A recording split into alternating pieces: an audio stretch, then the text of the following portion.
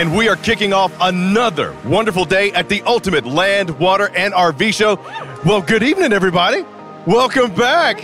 Let me tell you what, that outdoor showdown really kind of took some people for a loop last night, didn't it? Mad at us because they're all on Matt's side and we're over here by ourselves.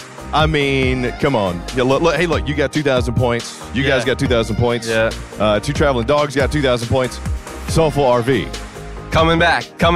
We're going to come You're back. coming back. Well, you know what? I think you are coming back because, Tia, you got Chef Keith, and today's competition is the Ultimate Outdoor Cook-Off, where you guys are going to be making breakfast for Ian Baker, who's going to be judging today. Are you excited about that? I'm super excited. And you know what else we got today? We're going to be introducing Electric World. We're going to be introducing a behind-the-scenes look at the Napalo boat and how it's made. The absolute best entry-level pontoon boat you're ever going to find. We got Ian's going to be giving us an introduction to motorhomes. So if you've been wondering what it's like to have a motorhome, what type of motorhome to go check out, which one's going to be right for the family, which one's right for the adventurous couples, Ian's going to have it today. And I want to get a quick word from everybody about so far the Ultimate Land, Water, and RV Show. Do you have a favorite thing that has stood out so far? Soulful RV family. Tia, anything you like so far? We've had such a blast. There's so many things that have come to light. I don't know if I can pick one thing. You have just being here with all these people. Yeah. It's great. Our kids have gotten a chance to get outside. Just like I said, a beautiful campground. Yes. And, you know, I'm competitive, so I love competition. Yes. You said cooking and grilling. I'm ready. Like I always say, Nelly, it's on like what? Pot of neck bone. It's on like a pot of neck bones today with that Ultimate Camping Cook-Off. Now, follow your detour. Anything that stood out for you guys as far as, you know, something that you enjoyed or maybe something that you learned? I got to tell you, I really enjoyed the Napalo boat. We got to go out, spend a little time on the water, and it's a beautiful lake back there. It was an excellent time. So much fun. Really, really liked that part. Yeah, I'm really excited about that. And then, Jurgis, what do you guys think? Yes, to all the above. I agree. And even just in between, like taking the boat out and actually testing it out ourselves. Right. Yeah, love it. And hanging out with everybody, too. That's been a favorite of mine. I thought for sure it would be winning a couple of competitions. Well, I knew Nelly was going to say that because she's just been reminding everybody. You got to rub it in, huh? I'm really excited about something that's to come because I'm excited about Electric World. I'm excited about the behind the scenes to the Napalo. I'm really excited about our service and maintenance expert panel that's coming up later today. But more importantly than that, boondocking is something all of y'all have done. And my buddy Ian Baker is going to show you how to do it right now.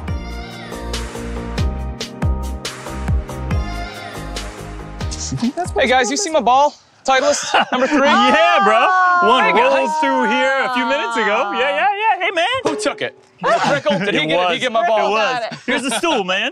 Thank you, guys. You know, I didn't strategically have that sitting there for you. or No, anything not at like all. that. Was it magic? Was it movie It's magic? a magic stool. Hey, It's a buddy, magic mind if stool. I pull up right next to you? Yeah, he might. Ah, Prickle, my man. What's going on, IB? Oh, you know, just out there golfing, looking for a ball. I don't know where it went. You're golfing? Why not? I thought we were boondocking. Oh, all right, fair Did enough. we boondock on a golf course? Let's talk a little bit about boondocking. I know you guys do quite a bit of it, right? We do. And just, I guess, kind of tell me, what is it that you love about boondocking? What is it that kind of got you started? You know, for us, it was trying to get an authentic camping experience, you know, the one that you had as a kid out in nature, you know? And boondocking really is just camping without hookups, you know, no water, no sewer, no electric, you know, so it's dry camping. But originally, again, it was just trying to get that same experience, and we were doing it, you know, for fun. But as the years have went by and more people are RVing, now it's become more of a necessity because because we can't get reservations a lot of times. So, you know, we'll pop on, you know, a site, find some boondocking sites close to us. And, you know, we just jump. Yeah. Well, and it's funny you say boondocking sites, right? Because I think so many people have this illusion that boondocking, right? Like you're out in the boonies, right? Like you're out in the middle of nowhere. And that's not necessarily the case. Like you said, sometimes you can be at a beautiful site like this one. Awesome. You just don't have on the golf course. No, you know, but you're right, because a lot of them are developed campsites.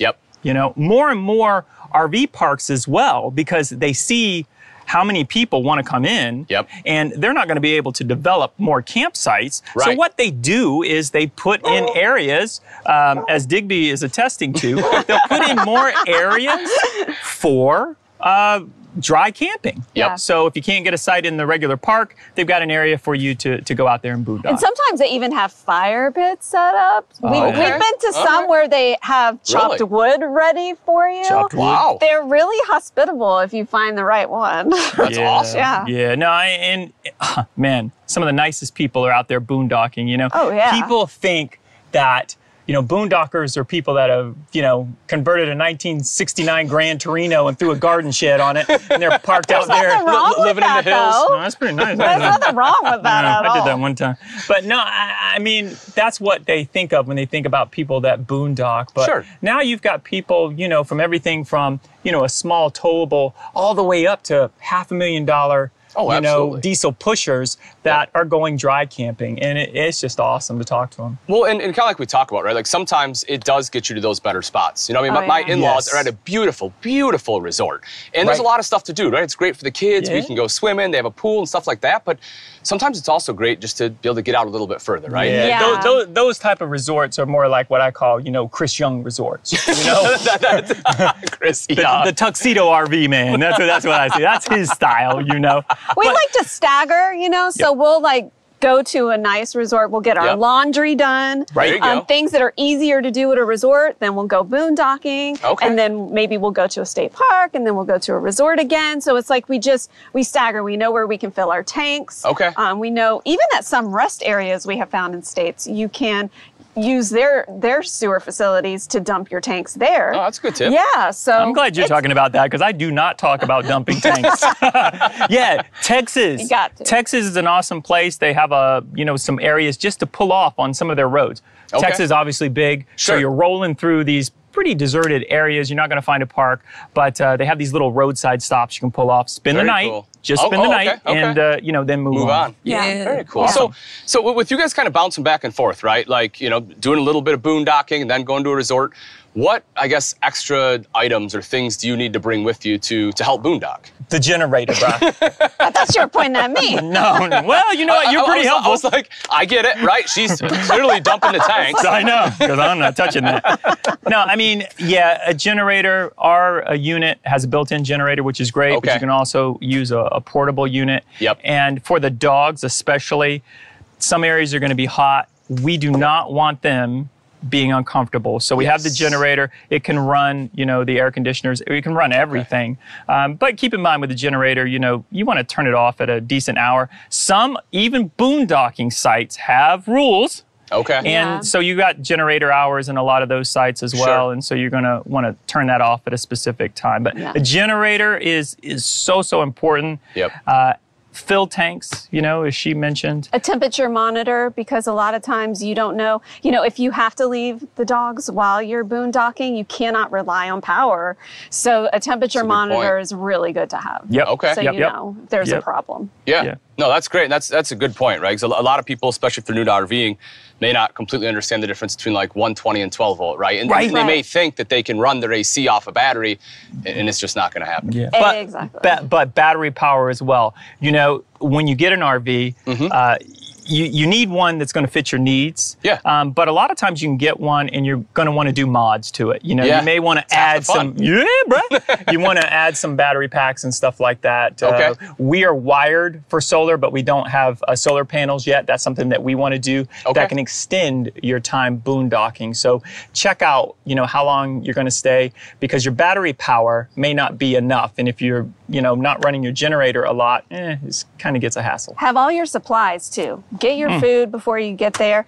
Have things that are easy to cook. Maybe you can Wine's easy to cook. Maybe you can make some things ahead, things that go good on the grill. You know, like recyclable paper plates, so you're not doing the dishes. Smart. You know, just those things, because your tanks fill up pretty fast when you're taking a shower. Absolutely. You know, so just be mindful of the water. And she brings up a great point. You know, since she loves to empty the tanks, you know, she loves it. That's what it is. So, you know, you've got now the availability of some portable tanks you can drain into. Take those to facilities nearby and empty those. So that kind of is a revolving thing that you can do. So you can empty tanks. That's not an issue. Sometimes it's an issue with water. Okay. So, you know, you're going to run out of water at some point. So like what I like to do is I'll fill up a 5-gallon jug, several 5-gallon jugs, and I'll use the pump from the unit to siphon water in and use that inside the unit. That way I don't have to break camp, you know, to go fill out. up the tank. Yeah, that's smart. That's lazy. I like that. It's just lazy. You know, some people might think you're sacrificing things for boondocking, but you're gaining so much. So you have to think, what do I like? You know, so when we went to Great Basin National Park and we did boondock there, the stars at night were amazing. We couldn't have gotten that anywhere else. So when I think of the rewards from boondocking and the experiences we've had doing that far outweigh any fancy resort. We didn't have to camp next to Chris Young's family. True. We moved, you know. I heard they're the worst. They are the worst. No, I mean, it's just, I just can't express enough how wonderful it is to boondock. I mean, it is really just a true experience. And, you know, sometimes you make a reservation. We had this recently where we made a reservation. We got to the park. It wasn't us. I'm not going to say it was bad, but for us, you know, we had to go. Sure. And so all I did was I got on the internet and I looked on maps for something green. Okay. That's the key. Okay. Look for something green. And the satellite views. You can satellite see a views. lot. And then you find out, hey, that's close to me. And so now you start researching that area. You know? And that's how you really can find some great boondocking sites. Because if it's green, someone's been there. Unless it's like, you know, you don't want to go to like a bombing range. Sometimes I've done that. Yeah. Had that happen before. So scary. Yes. With some of those special considerations, right? Like we talk about, you know, extra water, bigger tanks, things like that. If someone is new and they're thinking about, you know, doing a little bit of boondocking, I guess what would they look for in an RV if they're planning on doing some serious boondocking? Well, we have a big unit. Yeah. You know? And it's tall. It's tall, you know? And so it's hard. It's hard. So it's 40 feet long. That's not really the problem. It is the height. It's a full profile fiber. And so what happens is I can't get a 13.6 high fiber under a 10-foot limb. Gotcha. And so you may want to take that into consideration, the size of your unit, more than anything else, the height of the unit. Okay. And sometimes... Something I wouldn't have thought of. Yeah. So, you know, sometimes if your unit's too high, you know, I mean, I've just kind of gunned it and, you know, went under the limb, but that hasn't always worked. I cannot recommend that. I don't recommend it. But boondocking doesn't have to be out in the boonies either. No, we talked about it. Yeah. I mean, you can really be in some great places. Yeah. And so if you're set on that big unit, you know, try to find a little more sites. specific sites. Yeah. Right. Do a little research ahead of time, make sure the site's going to be good. While you have cell service, don't wait until you're out there to try to find out the information. I don't even know if we... A cell booster. Cell booster. That's a good one. We work on the road, so we've got to have somewhere. We've got to be able to have a hotspot if there's, you know, not Wi-Fi. This has nothing to do with your original question, but a cell booster. That's good. No, like I said, it's always good to talk about some of those things that, you know, again, you may need, you know, things you don't think about. And, you know, the 5-gallon jugs, that's one I wouldn't have thought of. Cell booster, that is a great point. Pack in, pack out. Pack in, pack out. But again, when you're looking for an RV, specifically size of unit, and does it have the things that you need to boondock, or are you willing to make the modifications to that unit to make it boondocking compatible? Yeah. I love it. Well, guys, thank you so much. I really appreciate just kind of sharing a little bit of insight with me. Hey, you want to go boondocking again? Yeah, absolutely. You ready right now? Yeah, let's go. I'm ready right now. You like beer. You can teach me about beer. I'll teach you about wine. Okay. And we can both complain about Chris Young. Where do I fit into this? You get both. Oh, okay. Both. Thank you guys so much. I appreciate it. IB. Thank you. I love you. Love you too, Papa. Hey, honey, look what I got. A triggerfish. Don't settle for the trips you've always taken. There's a different way to travel. And RVing is the way to go. Take a look at this. So cool. We're here! You can see new things. Travel to new places. Seek new adventures. moving, all without leaving home behind.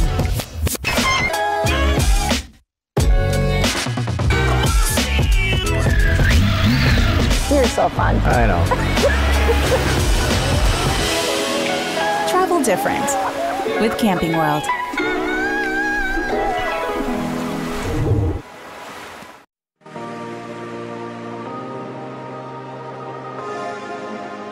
Getting out, let's talk a little bit about electrification, right? Let's talk a little bit about solar. Keith, you have solar in yours, right? Yes, thank you, Camping World. Yes, I got solar this year because we wanted to boondock more with the boys. Yeah. With a big Class A, we needed a big system. And Camping World really took care of us with the solar panels, the lithium batteries, and now we can go out and not stress about power, not have stress about being plugged in. So I'm really excited about our future with boondocking. That is awesome. And Lindsay, we got to see a few of those things. We're looking at some electric bikes that Chris had. He was playing around on. What do you think about those? Oh, those have been on our wish list for about a year now. So we're saving up. There's so many items. That's definitely the area that we are eyeing. So yeah, for sure. And you know, they're like 20 miles an hour. They can go for like 45, 50 miles. It's incredible. Yeah, we got to get a little trailer for Miles in the back and cruise.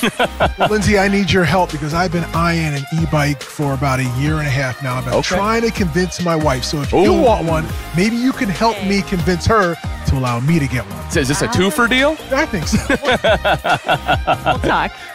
Well, here at Camping World, we are working on the electrification of recreation. That's why we started Electric World, and my good friend, Chris Young, is going to tell you all about it. Chris, take it away. So here we are in 2021, and you know, we have come so far with technology, modern technology and progression of trying to get away from fossil fuels and make things more electric. It's a progressive world. It's an electric world. And that's why at Camping World, we have Electric World. It is the electrification of recreation.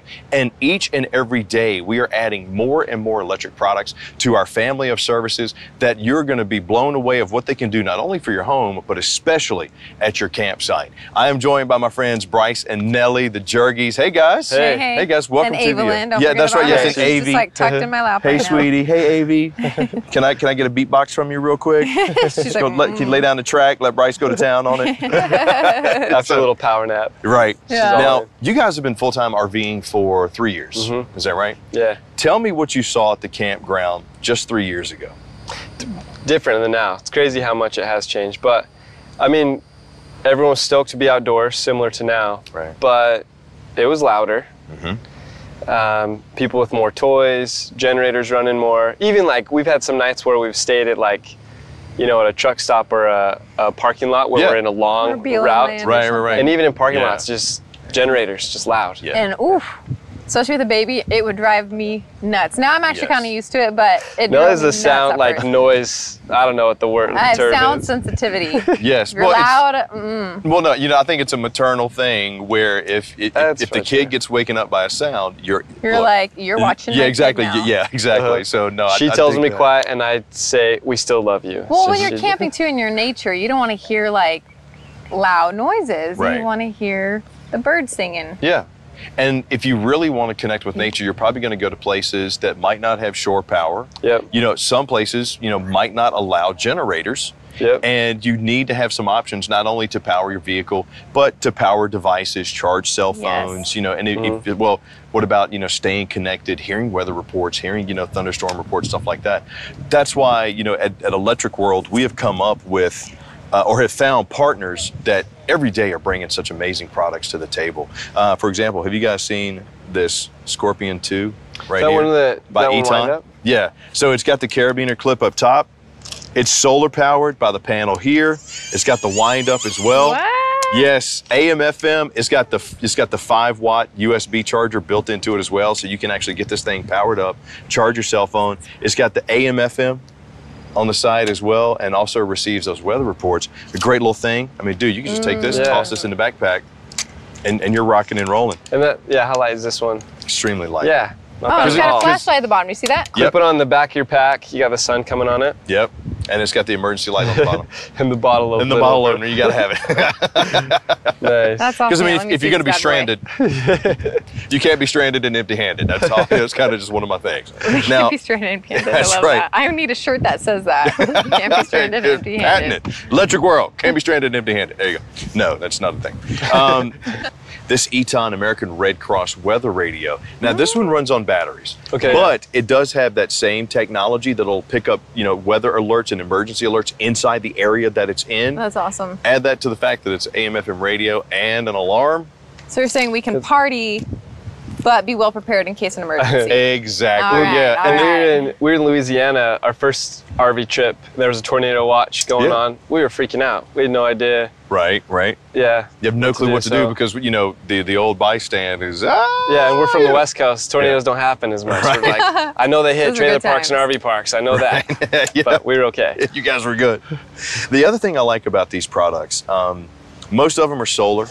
They have the hand crank, they have the lights, they have the AM/FM, they got the USB charging in it as well, because nowadays we still have to have our cell phones. We still got to stay connected. So when you toss in the fact like this one here, I mean, just look how cool it looks too. Set this up, your little entertainment center. Give it the crank, got the solar panel on top. Oh my God. The little floodlights. This one I thought was really cool because it has the big panel light on it as well. Yeah. So there's a lot of options, a lot of routes people can go. See, and that's the great thing. Good. That's the great thing about Electric World is you have all these options for not only staying safe, staying secure, but staying entertained and that peace of mind. You know what? My 1-year-old could probably just play with that little woundy thing for like an hour. Give us power. Even then, you know, it comes in handy. Yeah. Did you see the battery on it after just playing with it for a little bit? Nice. Oh, wow. It's already full charge. Let's get a little Add that to the fact we had it in the sun for a little while, but you know, you have options that, you know, aren't going to run out on you. Yeah. That's actually like a really big relief, especially people who are new to all of this and they're just a little worried. Don't have to worry. It's great. Yeah. Well, and there's so many people that are thinking, you know, the impact on the environment. And we want to be environmentally conscious. You know, we want to be diligent. We want to kind of shrink that carbon footprint as much as we can. That's why we have Electric World. You know, we want people who are going to get our RVs to be able to go out and enjoy nature. It's not going to be there if there's so much, you know, being taken away. That's true. So, but we also want you to do it with a little bit of comfort and a little bit of love these little things. Yeah, we have a lot of them. Right? Yeah, they're fun. Little inflatable lights, they're solar powered, they'll charge your cell phone, they float. Well, and they're light, so the girls actually like to play with them. Yeah. And we'll just take them around. And there's so many options for Are you those still going? too. Oh my goodness. Okay, let's look, yo, are you kidding me? And then look at this. Do you have the smart speaker yet? No. No, but what you're going to say next is that we get to take all this home with us, right? Because yes. Chris. yes, you do. You absolutely do. Well, I know one thing Bryce wants to take home. Check out things like this. I was looking at that. Yeah. Yeah, that's sweet. Lantern. It's a lantern. Solar. Charging port. Yep, charging port for your cell phone. Mug. First aid kit with the filtering with straw. the water filter. What? Yeah, you got emergency Band-Aids. whistle. You got Band-Aids. You got wipes. Band-Aids. And you can squish it into your pack. You can fold it up and squish it into your pack. Yeah. And it's got the water filter built in. It's even got the clip in there if Watch you need it. Wow. And it it's a lantern What in the world? emergency Who light. thought of this? This is amazing. Let me tell you, that's what's great about Electric World. Every product you see, you say the same thing. What if people, you know, who thought about Like, yeah. Who's bringing this on? Something that you're like, we should have had this all along. Cool. Right? Now, when you guys are in the campgrounds now, do you see a lot of people walking around or riding around on like those scooters and golf carts and stuff like that? Yeah, golf carts. Lots What of about some electric bikes? Yeah, I love that. Quiet. Yes. Game changers. We even took some, like it was a pedal assist mountain bike. I feel like I could go over 2 mountains with that thing. Yeah. It's just like you're still putting in the work on the pedal, but all of a sudden you're Well, yeah, think going about a mile, girls' no nap big deal. time. Stick them in the back, connect it, you know, a little trailer, and just cruise for a while, and they can fall asleep or just have a good time. Oh, I mean, you know, you can also use like some of these inverters or these EcoFlow, you know, power stations to charge these things. What's great about these e-bikes, I'm a huge fan of the GoTrax because they're lightweight. They got so many different models, sport models. Some of them will go 50 miles, 26 miles. They got 300-pound capacities on them, 350-pound capacities. What? They're anywhere from like 26 to 53 pounds, 26-inch tires at all terrain. Wow. Some of them are 500 watts, 750 watts. I mean, you can get up to 20 miles an hour. So we're on most not of going to these. have to fill up gas tanks and Nope. bring them with us to fill up our gas, you know. and they're lighter than motor powered as well. Yeah, they're absolutely lighter. Now, are you a hunter? Do you like to hunt? I am going to get into it. Okay, I'd say bow hunting is great, but you got to be quiet. Sometimes you got to cover a lot of terrain. That's why I love the quiet Oh catch. my goodness. Can you imagine riding that and then pulling out your bow? Well, a lot of people do, right? Because they are quieter, because they're so quiet. Yeah, that's the other thing about the electric bikes. They're so quiet. And you see those all-terrain 26-inch tires. They go anywhere from 500 watts to 750 watts. You can go up to 50 miles. And this is kind of like a camouflage color. It's like a neutral. They do have some others. Oh, yeah, they do have some that are camo, too. That's those amazing. are outstanding. Add that to the Trustmade, same thing. This one over here is 750 watts. And then I know you've been looking at the scooter right here, the GoTrack scooter. I mean, it's all about, if you got options that not only are fun and enjoyable, but also help the environment, that's a win all the way across the board. It's true. For sure. Add to the fact that they're lightweight and you can throw them in the RV. We did feel a little weird one time boondocking with our first RV. We didn't even have a solar panel on it at all. But and like running the generator, you're in a beautiful spot and you just crank on the generator, and I know it works, and that's what a lot of the fumes are going. And it's just not as nice. Where now you got the quiet solar, it's out of the way. You hear all the nature sounds. It's awesome the direction that it's going. How many panels do you guys have on your RV? We on our first one, 0. Right now we have a big one, and we're going to be adding more on our current rig. Yep. That's why I'm glad you brought that up, because that's why I love the options that we have at Electric World. Like this right here, the briefcase kit, I like to call it the 200-watt solar. Great for not only trickle charging the battery, but can also help power. Some of those things can help charge your cell phone. You add that to an inverter like this 2,000 watt right here, which will power up to 10 devices. I mean, and turns everything into AC power. That's nice. And you don't need a generator rocking and rolling. Toss into that like an EcoFlow home system like we have here. Same thing. It'll charge up to 10 things, rock and roll. And if you don't have the room for the big briefcase, you got something like this, little EcoFlow fold-ups. Yeah, you put that on the windshield, put it on the ground like that. And this one's 110 watts. I mean, they come in so many different sizes, so many different options. Anything from, whatever you need to just make your life better and to help power the things that you need. I mean, this would probably be good because you got a trip coming up. Yeah, actually, I do. We got a couple trips coming up. I actually am going on an all-women's backpacking trip through the Tetons. It's our first time without our 1-year-old. Oh, wow. And so we have this small trifold solar panel, and I was like, babe, you could just use this to then charge the breast pump. Because I will be breast pumping. Yes. As I'm hiking the Tetons, 35 miles. So baller. That's awesome. I couldn't do that with anything else, so I'm grateful that there's options for me to do. Or I probably would have gone on the trip, No wonder you guys win everything so much. You are a bad boss lady right there. I'm just going to throw that out 150%. Wow. That was her concern. It's like, 40-mile trip, great, but I need a pump. And it's like, we got something for you. Now we're good. Electric World makes it happen. So there you go. It's all about the electrification of recreation. Electric World, anything you need to power. If you need some solar, you want some e-bikes, products are getting added every day. It's a new day, it's a new world, and it's Electric World. Since 1966, over 50 years, we have been touring this country with you. Every highway, every back road, every adventure, made right here in America. The future is here, and we will lead you into the next 50 years. To the same places and some new ones. With your family and friends. We're charged up, and the electricity is in the air. The excitement of what tomorrow brings, a more responsible world, the next phase of Camping World. Introducing Electric World. We're charged up and ready to go. I love you. Love you too, Papa. Hey, honey, look what I got. A triggerfish. Don't settle for the trips you've always taken. There's a different way to travel. And RVing is the way to go. Look at this. So cool. We're here! You can see new things. Travel to new places. Seek new adventures.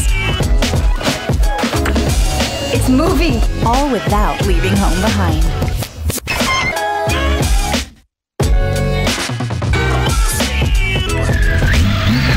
You're so fun. I know. Travel different with Camping World. The Land, Water, and RV Show is the hottest event of the summer. Join us in stores or online the entire month of June to unlock the lowest prices of the year on camp chairs, tables, patio mats, and more. Summer trips are better with the right campsite setup, and we have the best outdoor furniture in the industry at the lowest prices. Stock up for your next trip and get the best prices of the summer. Click, call, or come in and visit your local Gander RV and Outdoors today. Welcome back to the Ultimate Land, Water, and RV Show. What's up? It's Chris Young, a.k.a. The Shack on a row of mansions up here. What is happening, Nellie and Lindsay? How are you guys feeling today? So good. Right? So glad to be here. Every day just gets better and better, honestly. That's true. I agree with that. It gets a whole lot better, too, when you have a chance to learn a little bit about motorhomes, which both of you guys know about. Yeah. Right? What was your favorite motorhome? Oh, my gosh. They're all so unique and great. I can't pick a favorite. Right? Same here. There's so many great things about the A's, the B's, the C's, and Nellie. That you guys started off with a name. Start off with an A, yep. And we actually, I actually kind of miss it. I loved our Class A. Loved it. Yeah, for people who want to hit the open road and need the freedom of just being able to get up and go and do not have a tow vehicle, motorhomes are the way to go. I love my Class C. They are awesome. And if you've been wondering which one's going to be the right one for me, let me tell you, no better person on the planet than my buddy Ian Baker, who's going to show you right now.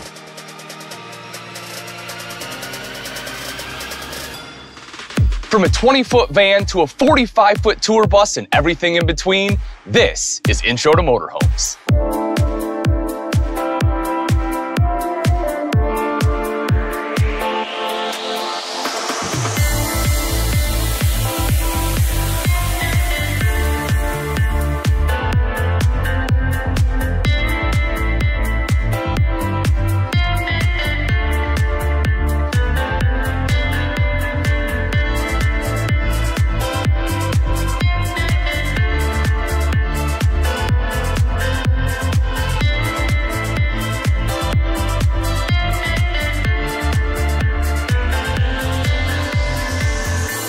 So let's hop right in as to why people love motorhomes, right? Why would you have a motorhome over a towable RV?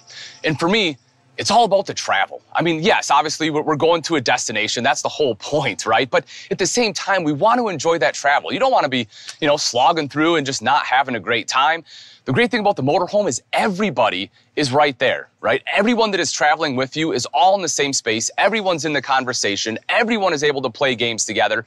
If you have to use the bathroom, which if you travel with kids, I know you're making 18 stops, the motorhome makes it much easier. You can pull over, head right back into the bathroom. Everything's on board. Even if it's pouring rain, you can use the bathroom without getting wet. If you're hungry and you don't want to have to worry about going through a drive-through, no problem. You have access to the refrigerator without having to leave the vehicle. So the travel in a motorhome is just extremely enjoyable. Now, if you're telling me, Ian, I have a seasonal and I'm just going to park my RV there, a motorhome may not be the best option because you're paying for that motor, right? And you can get some amazing luxuries in a towable fifth wheel or a travel trailer.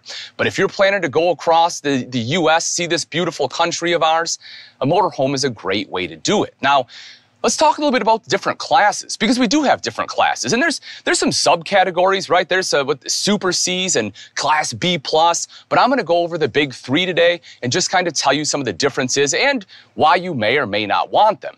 So let's start with the most iconic, the Class C. This is, when you think Winnebago, right? You hear Winnebago, this is what pops in your mind. It's the one with the cab over. It's the one that, your grandparents may have had growing up, or your parents. It's that memory maker. And the Class C is still, to this day, the most popular class of motorhome.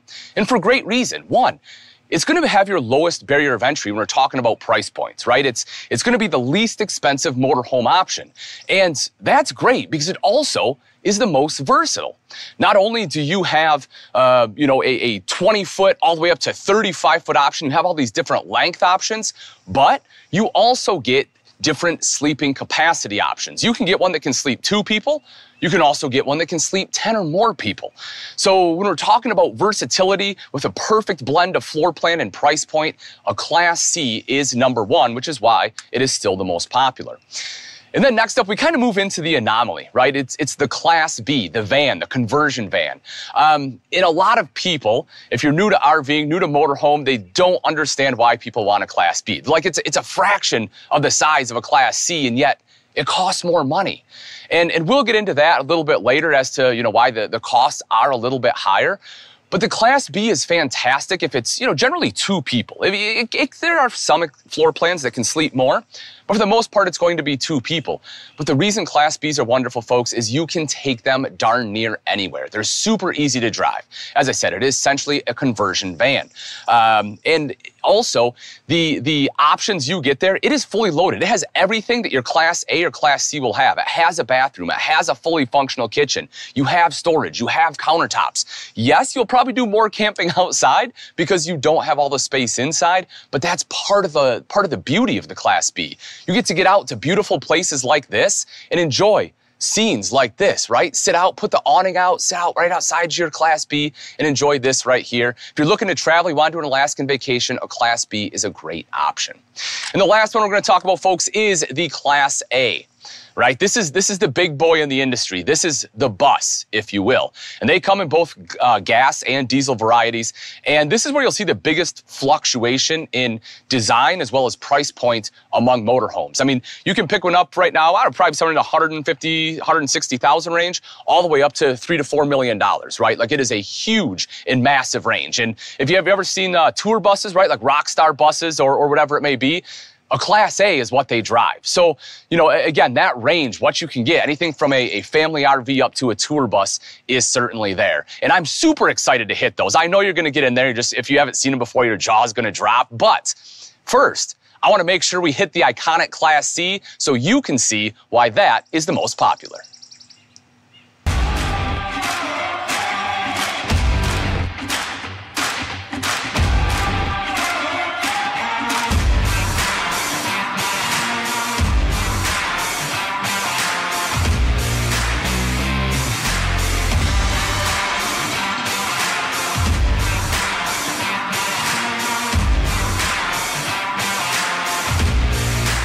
The best things happen outdoors, and they start at Gander RV and Outdoors.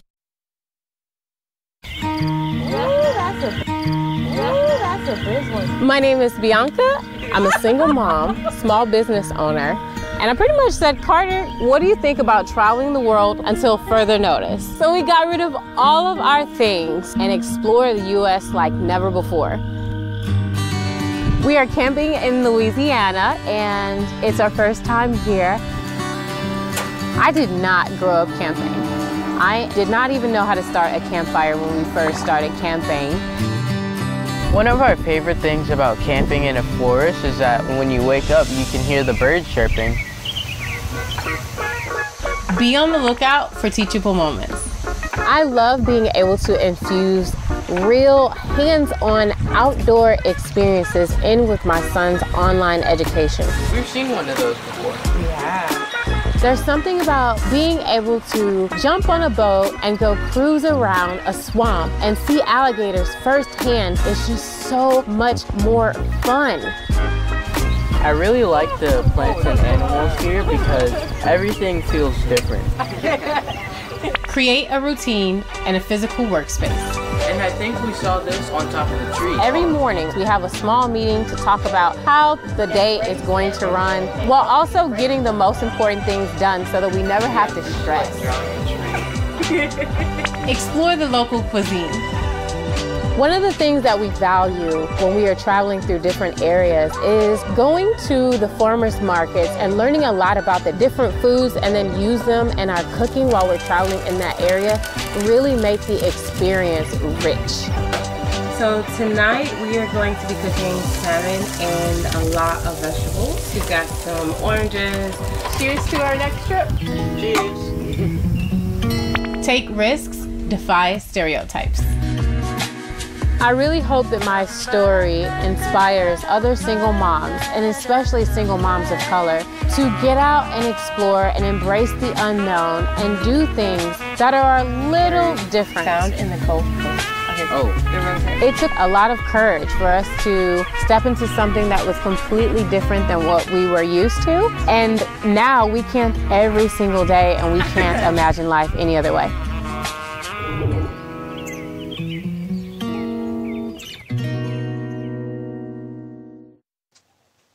And here we are, folks, the iconic Class C. Again, when you think motorhome, this is probably what you think of. Even if you hear RV, right? Some people hear RV and the instantly in their head is the Class C. And as I mentioned earlier, folks, it is for good reason.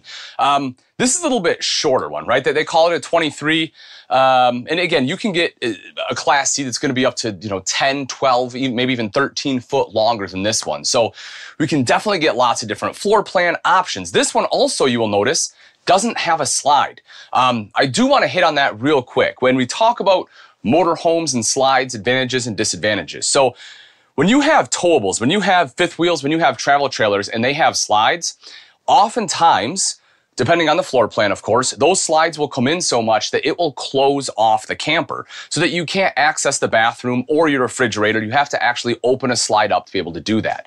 In a motorhome, they pretty much, it's almost guaranteed, right? When they bring the slides in, there will at least be some sort of path, a walkway, and you can almost always access the fridge and the bathroom. Now, again, there are some exceptions. Don't be like Ian, I've seen some where they can't, because you're right, there are some. But when it comes to slides, you're generally going to be a lot safer for those slides. Now, the other thing about not having slides, right, is that it's one less thing to go wrong. And as you can see, this is the space we have when traveling. This is a big space.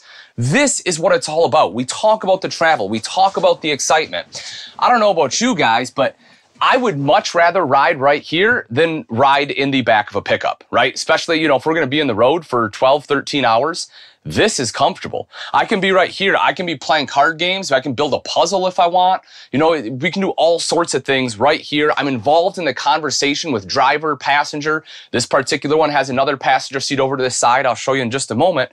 But everyone can be involved in that conversation. That's what makes the travel fun. That is what makes it memorable. And so I love having just different seating options when we're talking about the variety of floor plans. Now, again, you can have one where this is in a slide, but just bear in mind that, as you're traveling, you're going to be a little bit closer, right? It's going to bring things in a little bit closer here. You'll have a little bit narrower walkway than what we're going to have in this one. And, again, access to the fridge. What I will tell you, you will hear people all the time that are like, oh, you can get into the fridge, you can get into the bathroom while you're driving down the road. Folks, for safety reasons, please pull over before you go into the bathroom or go into the fridge. Well, yes, technically you can probably get up and get into the bathroom. If you hit a bump, especially if there's a sudden stop, people can get seriously hurt. You got to remember, this is still a moving vehicle. And if you're going 65 miles an hour and you have to slow down to 20 in a hurry, someone is getting flung around in here, and that's not what we want. So, but it is quick and easy just to pull over, get up, do your business, sit back down, and get back on the road, right? It's still much faster than having to stop at a gas station or pit stop or anything like that. Also, as I talk about floor plans, right? This one being a little bit shorter, a little bit smaller kitchen prep space. They did help make up for that just by giving you a countertop extension here. But folks, there are different floor plans, a little bit longer, where you have a countertop running almost the entire length of this wall right here. I mean, it is huge countertop, big enough that you'll actually have a TV that pops up out of the countertop in some of them. So, when we start talking about different options, different floor plans, that's why Class Cs are so popular, because again, there is a floor plan for just about everyone. You'll also notice this one has a corner bed. Like anything else in the RV industry, folks, there's pros and cons to a corner bed. The pro is that it frees up a lot of other space in the RV. If we have a centered bed, we have to move this bathroom. This has to go somewhere else. We're able to fit both of them back here because we put the bed in the corner. So it allows you to really utilize a smaller space. The downside, of course, is that whoever is on the, I guess would be the inside here, is going to have to crawl over the other person if they have to get out of the bed to use the bathroom or whatever it may be. So again, pros and cons just like anything else. Storage is going to almost always be pretty abundant in a Class C. That's another thing, going from a towable, especially like a travel trailer, to a motorhome, is a lot of times you will get more storage. Class Cs are going to be right in the middle, right? Your Class B, being the smallest, will have the least. Your Class A, being the largest, cheapest will have the most. Your Class C is going to be right in the middle. It's kind of weird the way that the alphabet doesn't match up with sizes, but storage size, it'll be somewhere in the middle. We'll see some pretty good storage when we go outside, but you will also have storage here, as you can see, inside. Bathroom setups will also vary. This one is in a rear corner. Okay, I'll just kind of pop that open just to give you a look, right? There is still plenty of space in there. There are some Class Cs that'll have pass-through bathrooms, or walk-through bathrooms where they're kind of based more in the middle. They'll kind of be on either side of the RV. A lot of times they'll put like a shower on one side and then, or maybe a toilet, right, and sink on one side and the shower on the other. They kind of split them up and you can walk through them, or a lot of times they'll be able to fold the door open, make one big one. Refrigerators will also vary quite a bit. So this one is going to be gas electric. You can get some out there in some of your higher end Class Cs that'll either be like a 12 volt or fully residential. But again, you will have good cold storage space. We take a look up front. Okay, let's turn around real quick, show everyone kind of up front. This right here, if you're wondering, if you see a motorhome going down the road and you're like, what makes it a Class C? This right here is really what is the easiest identifier, right? You see the bed right here over the cab. One of the cool things about this is basically automatic extra 2-person sleeping capacity, right? So the thing I love about a Class C is even if it's just 2 of you, if you have a guest, chances are you have places for guests to sleep. That's one of the cool things about that Class C. And again, because this one can carry 5 people, you also have enough places for 5 people to sleep. You have the bed in the back for 2, you have 2 more up here, plus this Dream Dinette drops down into an additional sleeping space. And it's pretty easy to make up a bed in this one. Again, they're all a little bit different. This one has a lever, just kind of pushes down, take the cushions, throw them right on top, you're good to go. You'll also notice cup holders there in the table, because they do expect you to be sitting there while traveling and you're probably gonna have a beverage. You don't want that to spill, and so you're good there. With the cab over, this is one of the things I always tell people to pay attention to, right? Because you do want a couple people to sleep up here. They will have different weight capacities. This Coleman has a 800-pound weight capacity up here, which is phenomenal. I've seen some manufacturers that have a little as 350, and that can be a little tough if you have 2 people. I mean, I'm over 200 pounds myself. My wife and I are going to be basically, maxing that thing out. So having 800 pounds is awesome.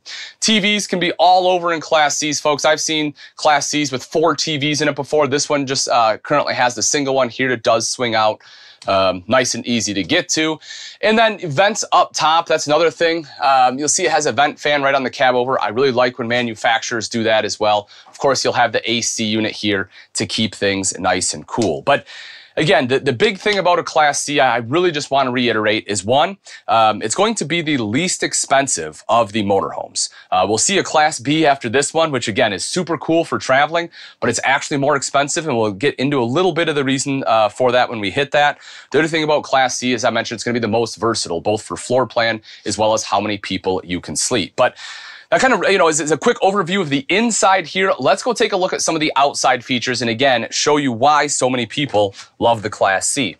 So as we take a step out here, I just kind of want to show you, starting right here with the side, right? You have great camp space. This one in particular, nice big awning up here. So all this is great usable camp space. You'll see power awning as you would expect. Pretty much every Class C will have the power awning, but your camp space will differ. We talked about slides when we were inside, some of those advantages and disadvantages. Another big advantage of not having a slide on the camp side is all of this is usable camp space. I have my patio mat here. If I want to set up a table, I can do that. In fact, let me show you this. You want to see something else cool? We'll show you this real quick. Come right in back here. Talked about huge storage. You have massive storage right in here, and we'll get to that in just a second. But what I want to show you, look at that. You want to talk about an easy table setup? You have a table built in this one. How cool is that? You take it out, boom, drop it right there on your patio mat. You have a bunch of storage underneath. If your campsite doesn't have a picnic table, that's fine because you are bringing one with you. Again, so many cool things about the C. So take a look up front. We saw this cab over when we were inside, right? That kind of going over top. This is the easiest way to identify that Class C. Now there are some where this will be kind of peeled back a little bit, and instead of a bed up there, right? They will put in an entertainment center or something like that. There's also a couple variations of a Class C. I'm not going to get into too much detail, but one of them is what they call a Super C, where instead of being on like a Ford or Chevy chassis, a gas chassis, usually it's either on like a heavy duty, like a F550, or they move up into like a big diesel chassis, right? And those are going to be more, if you're looking to tow a lot, they'll have really high torque. You'll also get into what they call a B+, which is actually more like a C-, but that just sounds like a bad grade. Nobody wants that. Where it's basically a Class C, it's a little bit narrower. And in most of those, instead of having the cab over, as I mentioned, they'll have an entertainment center up there. It's built more for 2 people rather than, you know, like I say, your Class Cs, which can be up to 10. But as we kind of make our way back, the Class C is a van chassis, right? And that's what we have right here. It starts on a stripped van. So, you know, basically it has the van down below, the chassis itself. They take it to an upfitter, and what they will do is what they call stretch the chassis. And what that is they actually cut it, and then they will put in different like I-beam sections, and they will expand it, right? Kind of think like a stretch limo. You know, they're definitely not taking it and actually stretching steel, but they're building it like they would a stretch limo. They're widening that wheelbase, allowing you to put the home portion on it. This particular one, Coleman uses MoRide, who is a great upfitter. They do an excellent job. They do a lot of things with like computer balancing, drive shaft, things like that to make sure you don't have vibrations while going down the road. You know, not every chassis is built the same, right? Even though it might be a 350, a lot of manufacturers will do different things on their Class Cs to help improve that ride. And when we talk about chassis, you're going to have basically 3 big manufacturers. You'll have the Ford. You'll see this one is a Ford E350. You'll also have the Chevy chassis, or it will be a diesel Mercedes. Now, you've probably always heard like, hey, diesel's always better when it comes to motorhomes, and that's not necessarily the case. When we get to Class A's, that can be the case, and we'll talk about that and if it's right for you a little bit later. But with Class C's, the nice thing about the Mercedes or the diesels, you're going to have better fuel economy. It's also going to be a Mercedes, so you will have the quality that comes with that. However, it's not going to have more horsepower or torque necessarily than your gas engines. These will generally be more powerful. They'll also have higher tow ratings on the gas than it will the diesel, and it'll be easier for maintenance. So just keep that in mind as you start to look through some of the different chassis on the Class C. But again, as we make our way back a little bit, you know, we talked about great camp space here. I do just want to hit on the storage. You will have all sorts of different storage on the Class C. This particular design, when you have that rear corner bed, a lot of times it will give you this massive storage area that this one has. Something that I really like about this particular one, the Coleman 23 here, is that this is all like a rotocast, right? It's all a composite, and so it's not going to rust, anything like that. It's not metal, and if you take a look, there's actually a plug at the bottom. So you can remove that plug, and so you can use that as a cooler, right? Fill that with ice. You can have all your drinks in there. All the water's going to drain right out. Super easy to clean all this as well. You take it out, take a hose, spray everything out if you have wood or whatever back here, because all these containers, right, you fill that up, and then you have this. You can still stack stuff on top of there, so just a ton of awesome storage. Another thing I want to hit on right here in the back is going to be your hitch. Folks, a lot of people when it comes to Class C's or any motorhome will tow a vehicle behind them. The reason being, once you get to your campsite and you hook everything up, if you want to run to the store, chances are you don't want to have to completely disconnect the RV to make that quick run. So instead, people will have what they call a towed or a towed vehicle behind them. So that way they're able to just hop in the vehicle and take it to the store and be able to do those quick runs. This one has an 8,000-pound hitch. There are some that have 5,000. Again, if you're looking at a Mercedes chassis, you're probably going to be a little bit closer to 3,500, but they do have different tow ratings. And you will also have a backup camera, which will not only help you back up, but will also give you basically that view to your vehicle behind you as you're going down the road to make sure that everything is good. Now again, folks, this right here is the Class C. It is phenomenal. You have a ton of different options, great versatility. As I mentioned, it is going to be the lowest price for the most part in your motorhome class. But next, we get into the Class B, the van, the one that a lot of people don't understand. But I think when I'm done with it, hopefully you'll have a little bit better understanding to why so many people enjoy Class B camping.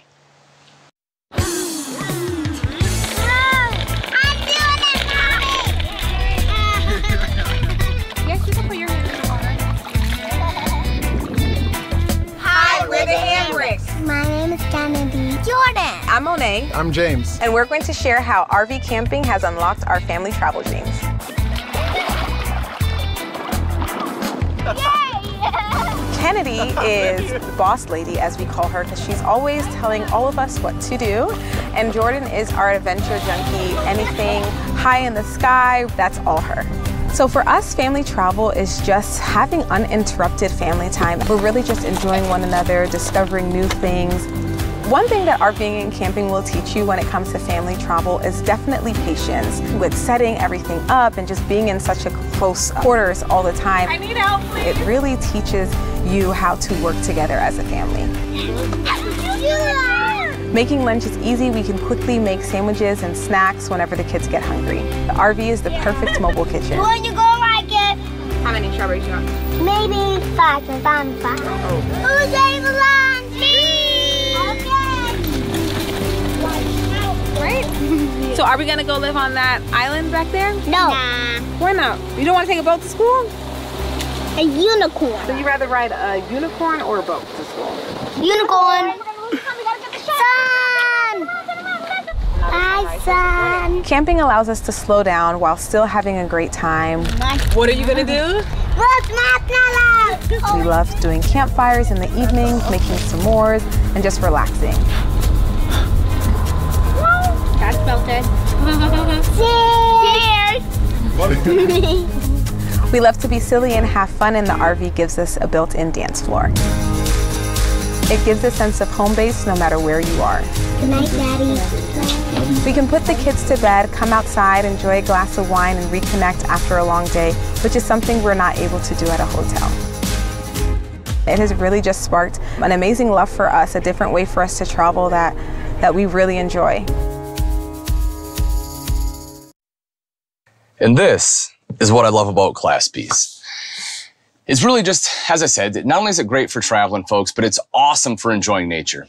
Most Class Bs will have a big side entry door like we have here, as well as a large rear entry door.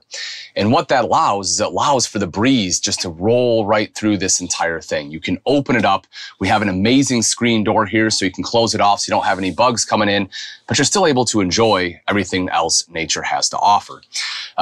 And as far as usability, I mean, you can see both passenger and driver seats will be able to swivel around. And so again, that gives you access to this part so your cab is not just wasted space. And so if you do have guests here, you can have seating in this layout for 4. And every layout's going to be a little bit different. As I said, most of your Class Bs will sleep 2 people. There are some exceptions. Some of them have pop tops with extra beds up top, things like that. But these are really built just to sleep 2. And you have a couple different style of coaches. This one is going to be more of an adventure coach. And I'll show you why when we go outside, show you some of the really cool options it has. The other option would be a traveling coach. And that one's going to be mainly for a lot of seats, right? If you want to kind of just travel in luxury and you want a lot more seats, you want 3, 4 chairs kind of set up around there, besides the passenger and the driver, there are ones that are set up that way. But the thing I really love about a Class B is the fact you get everything else you would normally get in a Class A or a Class C compacted into a smaller space, but I still have beautiful kitchen. I have solid surface countertops. I have undermount stainless steel sink. I have convection microwave ovens. I mean, it is the top components that you would normally see in an RV they put in here. So even though it is smaller, it's not like they cheap out on amenities whatsoever. And you will also get things like solar. You'll see I have a solar controller built into this one. This one's built to be an adventure coach. When we go outside again, I'll show you a lot of those different Thule options that we have, from the rack up top to the ladder to the bike rack. I mean, everything is just built in here. Your top 2 layouts for your Class Bs will be either a rear bathroom like we have right here, or it'll be a rear sofa. The great thing about a rear bathroom is that it opens it up. You can see how long all this is, right? Plus, you get a huge bath, makes it nice and easy to shower. Whereas if it's a rear sofa, you get more storage in a rear sofa, but you have a side aisle bath and it's a little more cramped. As far as, again, the amenities, folks, beautiful wood throughout. They use like a European wood here in the Thor sequence. I love the 2-tone. You can see it is all high quality components. You have hidden hinges right up top here. And so people ask me all the time, like, Ian, why is this more than a Class C? And part of it is because they use high-end amenities. Another part of it, though, is when it comes to construction. So if we talk about a Class C, they're building all the walls around it, right? So before all those walls go on, they're putting everything else inside. So you can have 5, 6, 7 people all working on that at the same time. When it comes to a Class B, your shell is already built. So you are restricted for the size and the amount of people you can get in here. So most of it's going to be a labor cost, goes up a little bit, because it just takes longer to build. And, you know, and a lot of people then go to like a conversion van. They kind of do their own, right? If you've seen Pinterest, you've watched Instagram, they have all these vans they do by themselves, and it's awesome.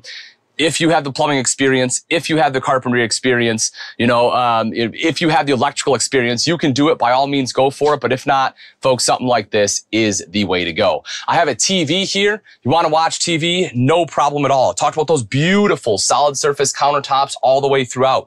I have a fully functional kitchen right here with that 2-burner cooktop, the undermount sink, that convection microwave oven. I have all the storage I need throughout. Look at all of these drawers back here. You know, people think you can't get storage in a Class B. That is not the case. I have a ton of drawers right here. I have a ton of space here in my bathroom. When I take a step in here, as far as the bathroom space, you can see, you know, toilet right down here. This is what they call a wet bath. And what that means is that your toilet and your shower share the same space. And it makes sense when you have a smaller RV like this, you know, as far as to why you would do that. There is a sink built in here as well. It's kind of like an airplane sink. You know, when you talk about Class Bs, it is great utilization of space. They use every nook and cranny they can to be able to give you the space necessary. And again, folks, I'm 6 foot tall. I can stand in this shower without having to bend down. You know, you can't do that in all, like, you know, towable travel trailers, things like that. So I really enjoy this. When I was sitting right here, you saw the table that swivels out and around. You know, great utilization of space. For the passenger, check this out. We open this up. We have this guy that comes and folds down just like that, right? So if we want to fold this back and out of the way, the passenger right here can just swing around and use this table too. As I mentioned, just great utilization of space all the way throughout. Little bit of hidden storage right up top there. We talked about the screen. Look at that. Close that guy right off. Super simple and easy to use. Lit up top, you have this beautiful awning. I really like this awning for a number of different reasons. It's easy to use. You can see how easily it comes out. There's corner braces. I did not brace this one up just to kind of show you. You know, you'll just clip that right in place. The legs drop down right here, or you'll also see they can attach right here on the body so that, you know, if you don't have a level spot to put them on, you can just bring the legs right back, attach them right there, and you're good to go. Another great thing about Class Bs, folks, is going to be fuel economy. When it comes to motorhomes, your Class B is going to be your best. I mean, some of these, you can be up over 20 miles to the gallon on a Class B, which, you know, again, is better than a lot of vehicles that are out there in general. So excellent fuel economy. This particular one is built on the ProMaster chassis. Class Bs are going to have 3 major chassis. You will have the ProMaster, you will have the Ford Transit, and then you will have the Mercedes-Benz. The ProMaster is going to be a front-wheel drive. And why is that an advantage? Well, a couple things. One, if you're going to be in snow, front-wheel drive generally will operate better than rear-wheel drive, right? You'll get a little bit better traction because you usually have a little bit more weight there because the engine is right on top of it. Another thing is you don't have the drive shaft going back to the rear axle. So because that allows you to have bigger tanks and put more underneath the camper. So there's definitely some advantages to that. However, if you want like 4-wheel drive, then you'll want to be looking at the Transit and Mercedes-Benz options. And they are out there if that's something you're interested in. Making our way back a little bit further, folks, you see some of the Thule specialty products that are on this particular model. As I mentioned, this one is built to be an adventure Class B. You're built to be able to come out and see beautiful scenery like this, right? You want to go biking, you have a space for your bikes. You want to be able to go kayaking, you have racks up top where you can put your kayaks. And if you need to access it, you can see right here in the bathroom, take a look at that. You have a ladder built in right there. That's super cool. It's magnetic. You can just pop that ladder off. You're able to put that anywhere you want on the coach, so you can access anything you put up on top of that roof. There's also a solar panel up there. So, you know, if you, again, you're going somewhere you don't have shore power, because these are meant to go to places that you normally can't get to, you will have that solar so that you have that trickle charge on your battery. You also have some hidden storage you can see right back here, right? You know, again, great utilization of space there. You have some electrical outlets, spray port back there. You can still tow. If we drop down, you know, you want to tow a vehicle, you have the ability to do that right there. You know, you're going to have your 4-way and everything already built in. Or if you want to tow a boat behind you, you know, maybe you're going to the lake. You want to be able to tow a boat. this still has the ability to do it. So you have everything you want. Everything is combined. You have sleeping. This one, the bed, I should have showed you when I was in there, but that sofa pulls out into a bed. There are some that will have larger rear beds. A lot of times we talked about those rear sofa floor plans. That rear sofa will drop down into a bed, right? So you have the sleeping capacity. Some of them will have the pop top, so you can crawl up there. So we talk about versatility in the Class B. There is just a ton of different options and different layouts that you can have with these. And everything is just packed into this beautiful, kind of smaller, tight little package. And for a couple people that, you know, again, just want to be able to get out, the Class B is the way to go, folks. I've driven pretty much every motorhome out there, right? I've done Class C's, I've done Class A's, both gas and diesel. And I'm telling you, by far and away, the Class B is the easiest to drive. You can take one of these, you know, 70, 75 miles an hour down the freeway, and it is still super simple and easy to drive, and you're getting great fuel economy. And they can have some decent sized holding tanks. You have propane on there, but really the heart of it is going to be here. This is where you'll spend a lot of time with your Class B. And when we take a look again at some of the amenities when we talk about the electrical, we talk about some of the beautiful countertops you can get in here. It starts to make sense why these are a little bit more expensive than your Class C, despite not being nearly as large. So if we're looking for something that has, you know, great high-end features, you're looking to be able to get out where a lot of other motorhomes can't go, you know, you want to be able to have bikes, kayaks, and all this other stuff with you in a nice small package, then a Class B like this is the way to go. However, if you're looking for something big, if you want to be the king of the road, you want to maximize storage, you want something that people are going to drop their jaw at when they see, that is going to be the Class A. Let's go take a look.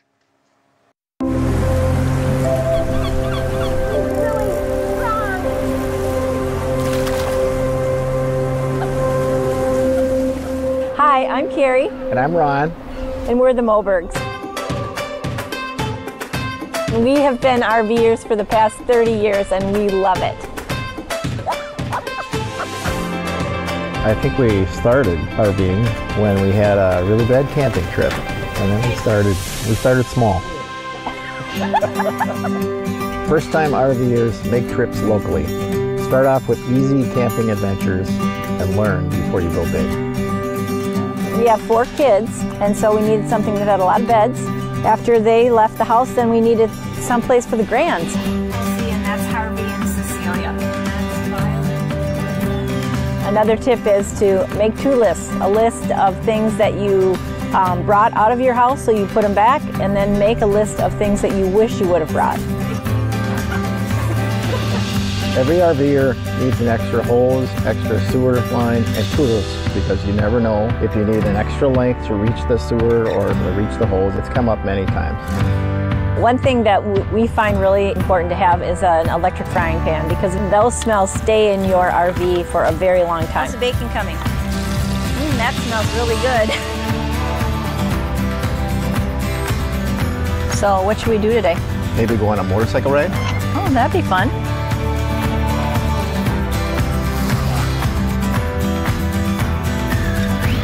You're so fun. I know. Every RVer should buy a camping mat because it keeps your RV clean. Check your mattress, test it out, and if you're not happy with it, exchange it because you want to sleep well. Shop at local seafood markets. Because you never know, we might not catch anything. Hey, honey, look what I caught. Good for you. A triggerfish. Oh, look at that. That looks fabulous. Another tip would be to have contact cards, because you never know who you're going to meet, and you might want to continue to have a relationship with those folks. Cheers. Well, this is quite an adventure. It's been quite the trip. When you socialize with people, you always end up talking about where they've been and where it's good places to go, and sometimes we end up going with their suggestions. Leaving a campsite is bittersweet, but there's always another adventure down the road. More people to meet, more things to do. That's right. We've really enjoyed it here. This is a beautiful area.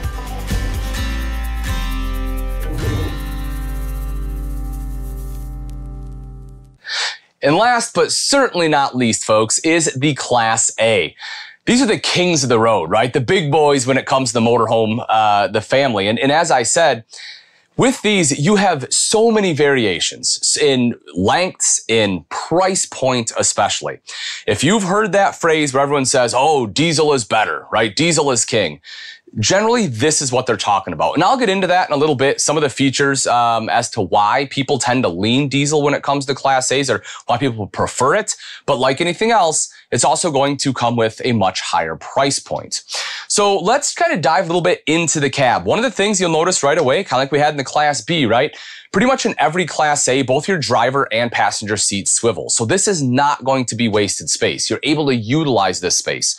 Also, as far as travel for 2 people and sometimes even more passengers, again, you have extremely comfortable travel. Your seats in a Class A are generally going to be better than in both your Class B and Class C's, right? They're just, they tend to be a little bit bigger. They'll have more cushion. A lot of times you have more power options, again, depending on what kind of level, what kind of price point Class A you're looking at. You'll also get cool things like this. I mean, if I need to do some work while I'm on the road, I have a tablet or a laptop, I have this extra space, right? So for those long hauls, you know, not only is it comfortable, I can definitely kick back, relax. I can lean this way back if I want, or I can sit up. I can do some work right here. You know, I'll have 120. I'll have 12 volt power. Sorry, it should be USB. No, that's a 12 volt. Yeah, so 2 12 volts here. I have some USBs there on the dash. So, you know, you have all sorts of options. Nice big screen on the dash as well. You'll see this one's kind of cool. With this, they actually have like a composite with like a neoprene underneath it, which helps with the engine noise a little bit. You know, with a gas engine, pretty much every gas Class A that's built today is built on a Ford F53 chassis. I'm sure there's some manufacturer out there that has something else. I have yet to see it. Pretty much everything gas Class A built today is a Ford F53. And there's nothing wrong with it. It's a great running chassis. It'll have the 7.3 liter Triton V8 engine in there. It's 350 horsepower, about 470 foot-pounds of torque. Very similar, actually, to what they're putting in Class C's engine-wise, just a much larger chassis. But with a gas Class A, your engine, of course, will be in the front. It's going to be right here. And so a lot of manufacturers will do something like this, and this one in particular with the Thor Ace, they put like a neoprene underneath here to help with some sound deadening, right? So that way it's not as loud. So if you're talking to the person right next to you, you can actually have a conversation while traveling down the road, which is pretty great. Another thing I love about Class A's is you tend to get some upgraded amenities, not just in woodwork, but also in things like this. Auto level, right? So you can see right there, this one has electronic auto level. Touch a button, level itself out. You know, depending on some of the other I guess features it may have. For example, if you have hydraulic slides or things like that, you may have hydraulic auto level. You know, some of the diesels will also have air level, right? And we'll get into that in a little bit when we head outside. I'll kind of talk to you a little bit about chassis, some of the differences between gas and diesel chassis. Something else that's become really popular in Class A's, it's getting a little bit closer to our Class C.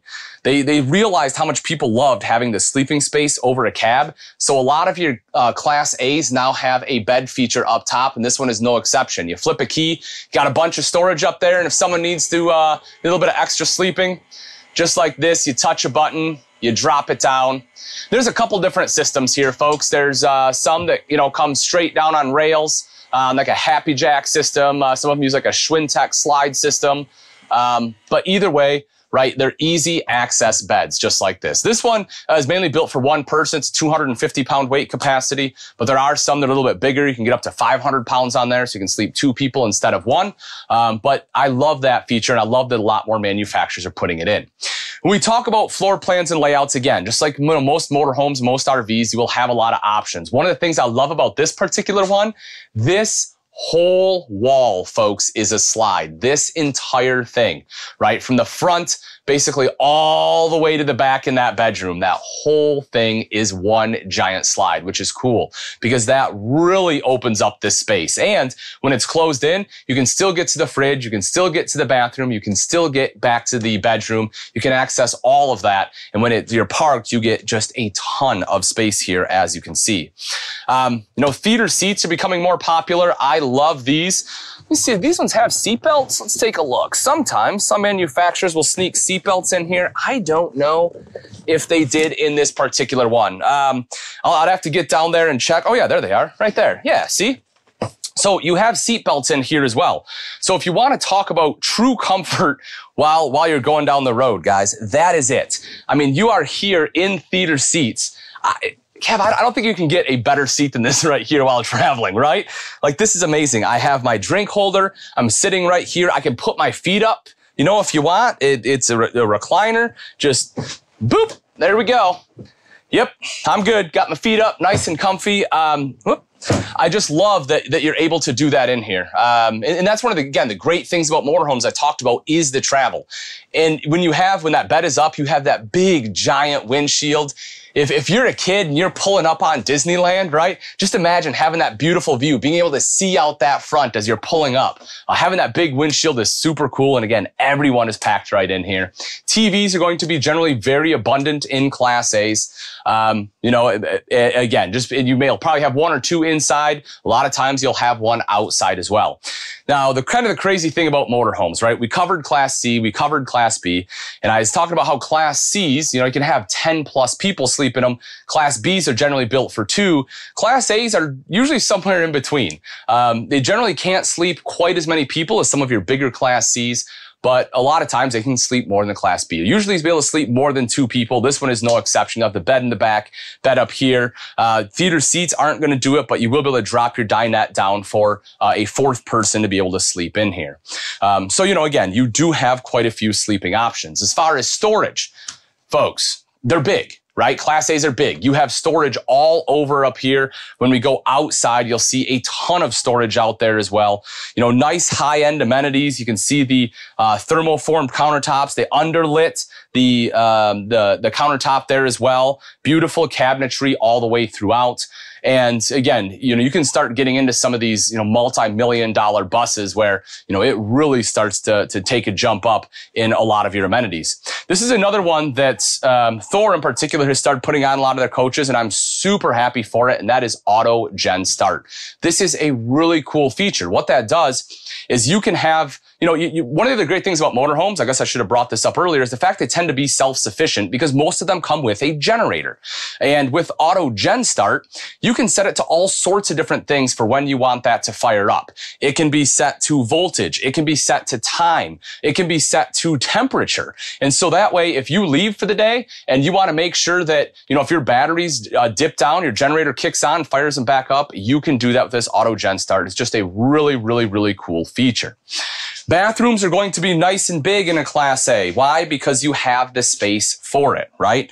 I mean, you know, if I sit here on the toilet, I have plenty of space. This one's kind of cool. Have a little kibble station, right? They're thinking of your little furry loved ones. You have a dog or something that comes with you. This is built in, which is kind of nice. But you know, plenty of leg room, great shoulder room. The shower is nice and big. I'm 6 foot. I can stand in here and, you know, I could be 6'5" and still be able to stand in here without having to duck down, right? One of the great things about having a big space. And again, because that full wall slide, I have all this room all the way back. This one uses a 12-volt refrigerator here, but because it is 12-volt, you know, again, we have that Auto Gen Start on there. So as I mentioned, if those batteries start dying down, if you don't have shore power, no problem. Fire it right back up, charge those batteries up. Back in the bedroom, I have yet to see a Class A with a corner bed, right? You will almost always get some sort of walk around bed in a Class A, again, because you have the space. Storage all the way around here. You have 2 ACs to make sure things are nice and cool. Lots of headroom.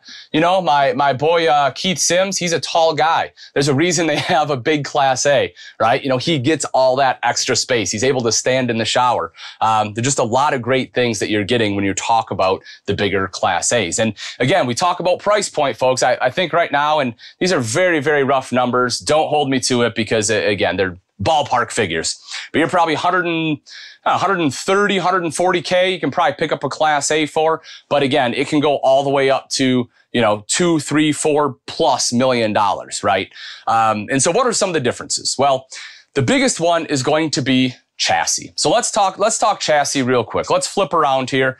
I just want to talk a little bit about, as I said, this one is built on the Ford F-53, as most gas chassis are. If you move into diesel, kind of the majority of your diesel coaches will have either a Freightliner or a Spartan chassis. And you will get all sorts of different engine sizes in there. Some of them up to, 600 plus horsepower, putting out over 1,800 foot-pounds of torque.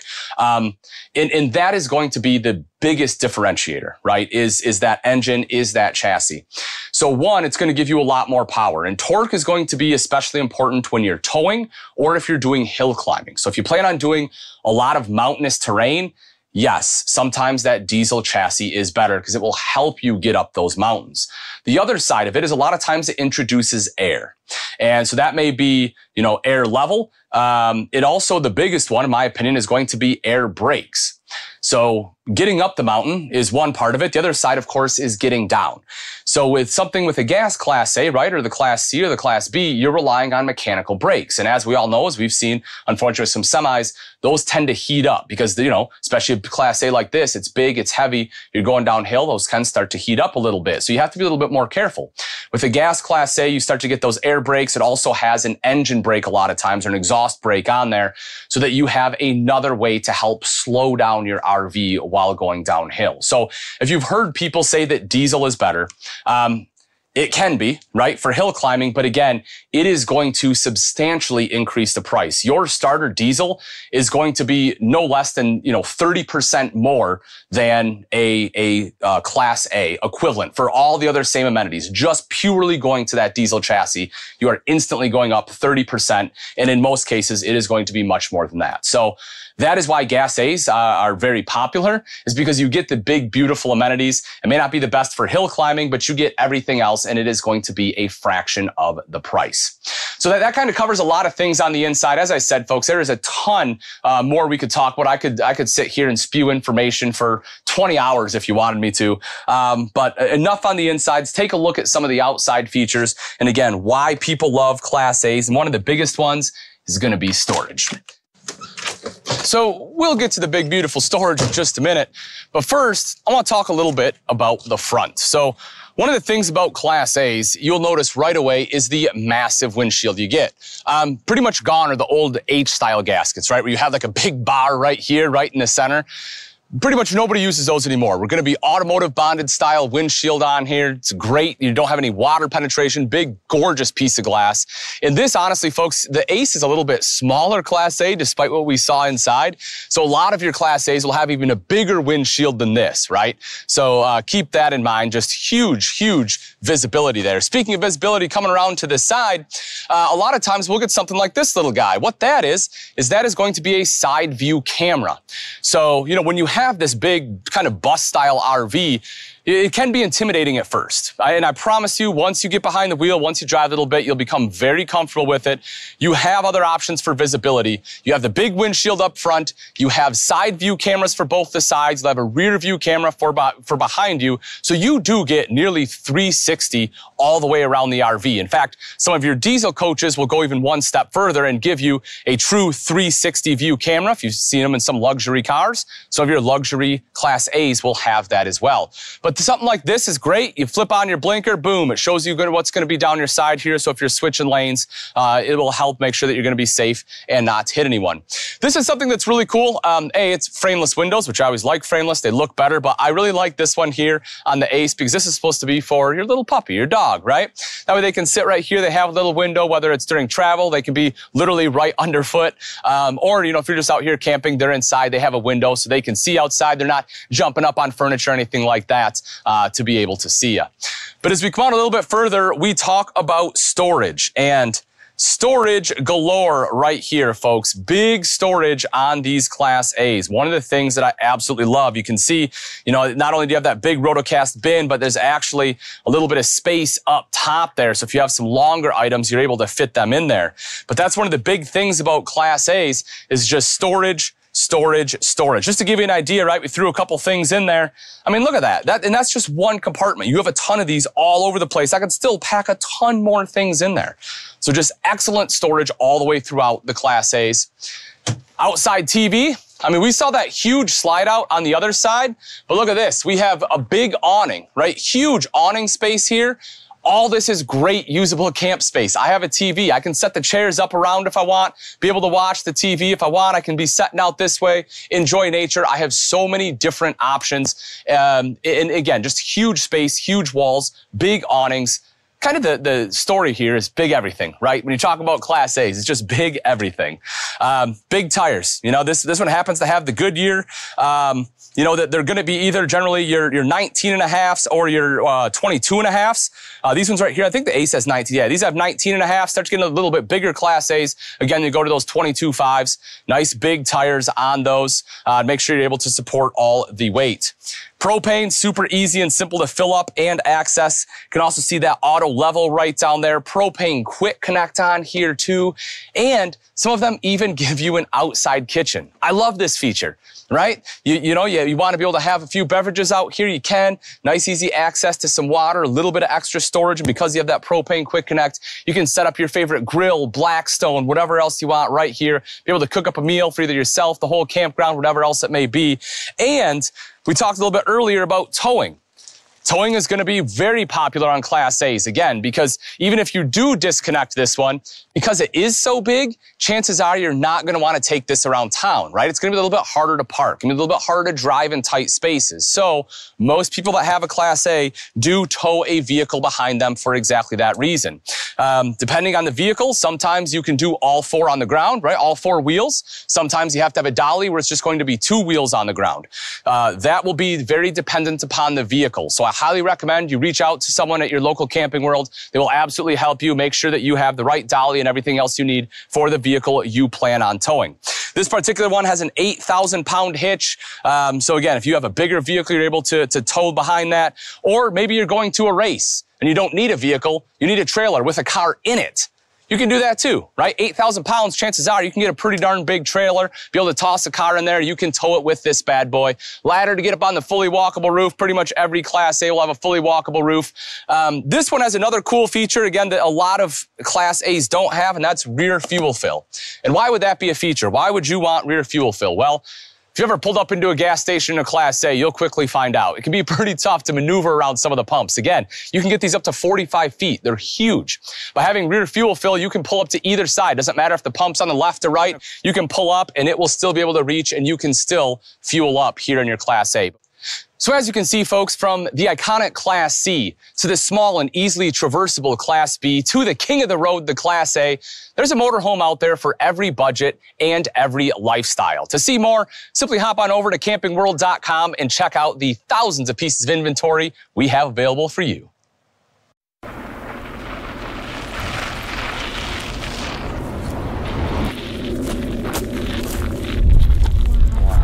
We're waiting, Abby. We love camping because it gets us outside, and this is our playground. This is where we adventure. This is where we find inspiration, and this is what we love to do. It's a lifestyle for us. We're here! Me and honey? We're out here in the beautiful Arizona desert getting off the beaten path. So here's some of our best tips and tricks for off-grid camping. Off-grid camping means you're gonna wanna have all your essentials and necessities with you because you're not gonna have your amenities close by. So you can never have too much water in the desert. Always make sure to top off the water supply before you hit the road. Now you may not have cell reception when you're out here, so that means you're gonna wanna have some analog mapping. Bring an atlas in the RV or even just download a digital map right to your phone. Oh, check this out.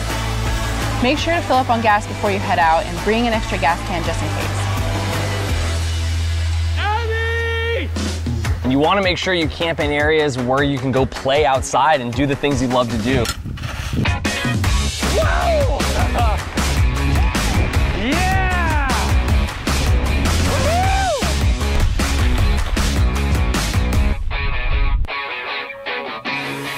Sunscreen's important anytime you're outside, but especially out here in the desert. So don't forget to use a high SPF and reapply often.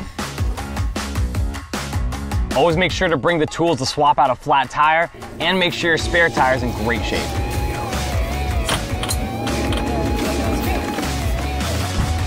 In case of emergency, it's important to have a satellite communication device, especially when you're off-grid camping. Waterproof matches or a lighter are a must when you're out here to start a fire because when the sun goes down, it gets chilly. As a professional makeup artist, camping allows me to get out into nature and always re-inspires my creativity. It's the epicenter for adventure, and this here is a perfect base camp. Oh! Oh, rookie mistake. Camping in an RV allows us to get out and experience something new and different on every trip. We're super stoked for the next adventure. How amazing is that? Wow, it looks pretty good.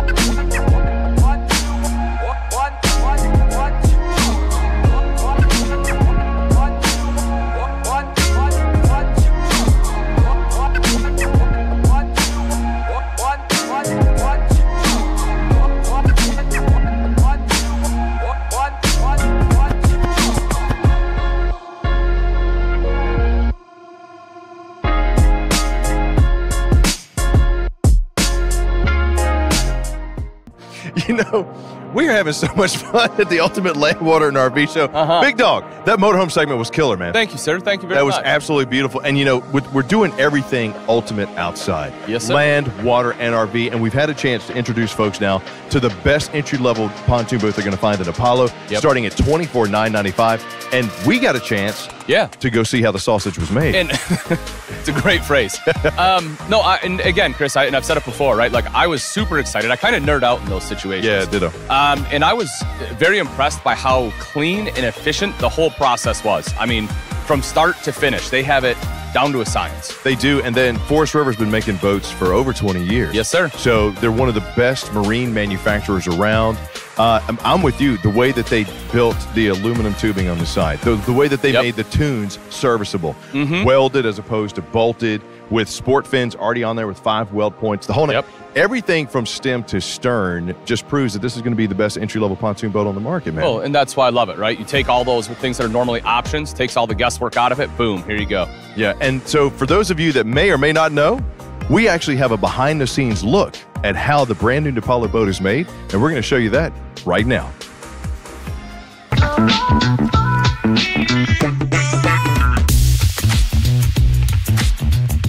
My name is Ryan Craig. I'm with Forest River Marine. I'm the sales manager here for the Apollo boat line that we're launching with Camping World. A little history about Forest River.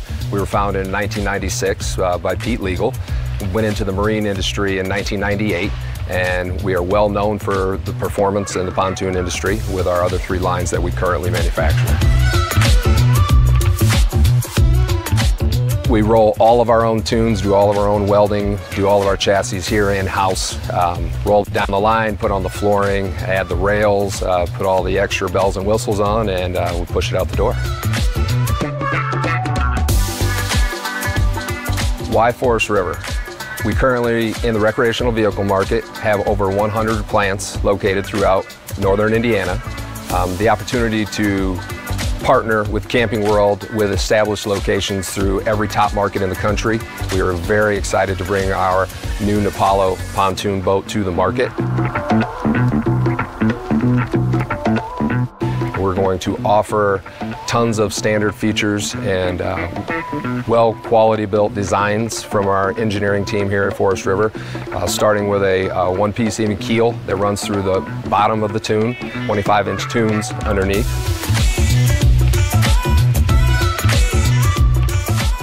3.5 pounds of pressure in each tune gives you peace of mind in servicing your tunes moving forward if you ever damage or happen to bump into anything unexpectedly. A few of the highlights of our Napalo boat on the exterior here is right when you come up to it, what sticks out in your face is our new 3-tube rail design that will make a distinct look on and off the water, no matter where you've seen it. We designed these boats with the most popular floor plans nationally in mind to hit the market running. Napalo will offer 25-inch standard tunes compared to 23-inch standard tunes on comparable products in the market. Our boats are all 8'6" wide compared to 8 foot to the standard product that we will be competing against on the market. If somebody's looking to get onto the water for the first time, Napalo is going to be a perfect fit for this customer. We're going to offer tons of value, tons of standards, features into our Napalo boat at a very high-end look. We designed the Napalo boat with the 3 top-selling layouts in the industry today, starting with our quad lounger, our traditional lounger, and then adding on to a very popular segment with our 4-corner fish boat. When you first walk onto this Napalo pontoon, one of the first things that are going to catch your eye is the aesthetically pleasing furniture, the vinyl that is on the actual furniture itself. We have a beautiful diamond stitch layout in the furniture.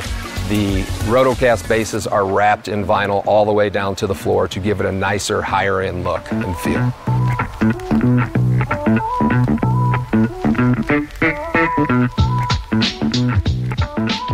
One of the great things about the interior of this Napalo pontoon is our Reef interior vinyl package. It is very aesthetically pleasing. We're trying to step away from your brown tones and other colors that you've seen in the market in the past. So we want this Napalo boat to look good and feel good on and off the water and give it that coastal feel.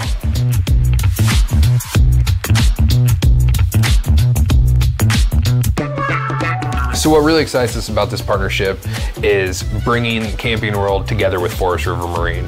Forest River and Camping World have been partnered for years on the RV side with tremendous results. Between their serviceability, their dealer network, and their financial backing, it's the place to buy a recreational vehicle. And we're extremely excited to bring the pontoon segment into Camping World's portfolio. What's really unique to the exterior of this boat is the exterior rail panel. This is unlike anything you've ever seen on the water. The 3/4 inch 3-bar rail system is brand new for this new product. It gives it a very streamlined look, tying that into the continuous rising. As most entry-level boats you'll see segments of steel where their riser is. We do a very beautiful, very finished, a very streamlined continuous riser to really tie that whole boat together. It gives you a high-end feel at an entry-level price. So with this new product, what are we bringing? We're bringing the 3 most popular floor plans in the nation. We're bringing the TL, which stands for traditional lounger. This floor plan's been around since the 80s. It's your standard L bench. It's still extremely popular with friends and family. We're also bringing you the new QL, quad lounger. What does that mean? That means 4 chase lounges. Extremely popular floor plan across the industry. Last but not least, Quad Angler is a 4-point fish system for the guys that want to do both. They want to entertain on the water with the family, but they also might want to throw some lines. These are 3 great floor plans available from 18 to 24. We're extremely excited to bring these out for the Camping World buyers.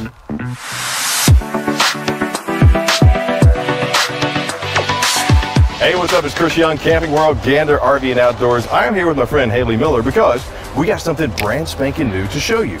Now, Haley, do you have a boat right now? I do not. You do not. Do you want one? I, of course, would love one. Would you love to have this all-new Napalo pontoon boat? I would love to. What is the first thing you see when you look at this? Because I want your instant reaction. This is a reaction video to the brand new Napalo. Tell me, what do you see? I love the color scheme, and I love the boldness of the panels, the outside panels. Yes, the aluminum framing. But if you take a look with this navy and the reef decor that we have here, which we're going to see a little bit more on the inside, look at how the aesthetic and everything matches, from the logo to the framing that goes all the way around this beautiful pontoon boat. Now, we'll talk a little bit about the floor once we get inside too, but with Forest River Marine, I mean, they have such a strong name in the marine industry. You've heard of them, right? Yes, of course. I mean, you've heard of some of those great boats that they make. Yep. They made the Napalo. And the thing that I love about this, look at all these weld points that we have here on the tune. Now you can get the tri-tune, you can get just the regular old 2 tunes, but these splash fins that we have right here with the weld points, this is usually an upgrade to somebody that buys a regular pontoon. It's coming standard on the Napalo, not to mention the one-piece keel the one-piece riser, the welded tunes that are still accessible for service, 3 pounds of pressure all the way through.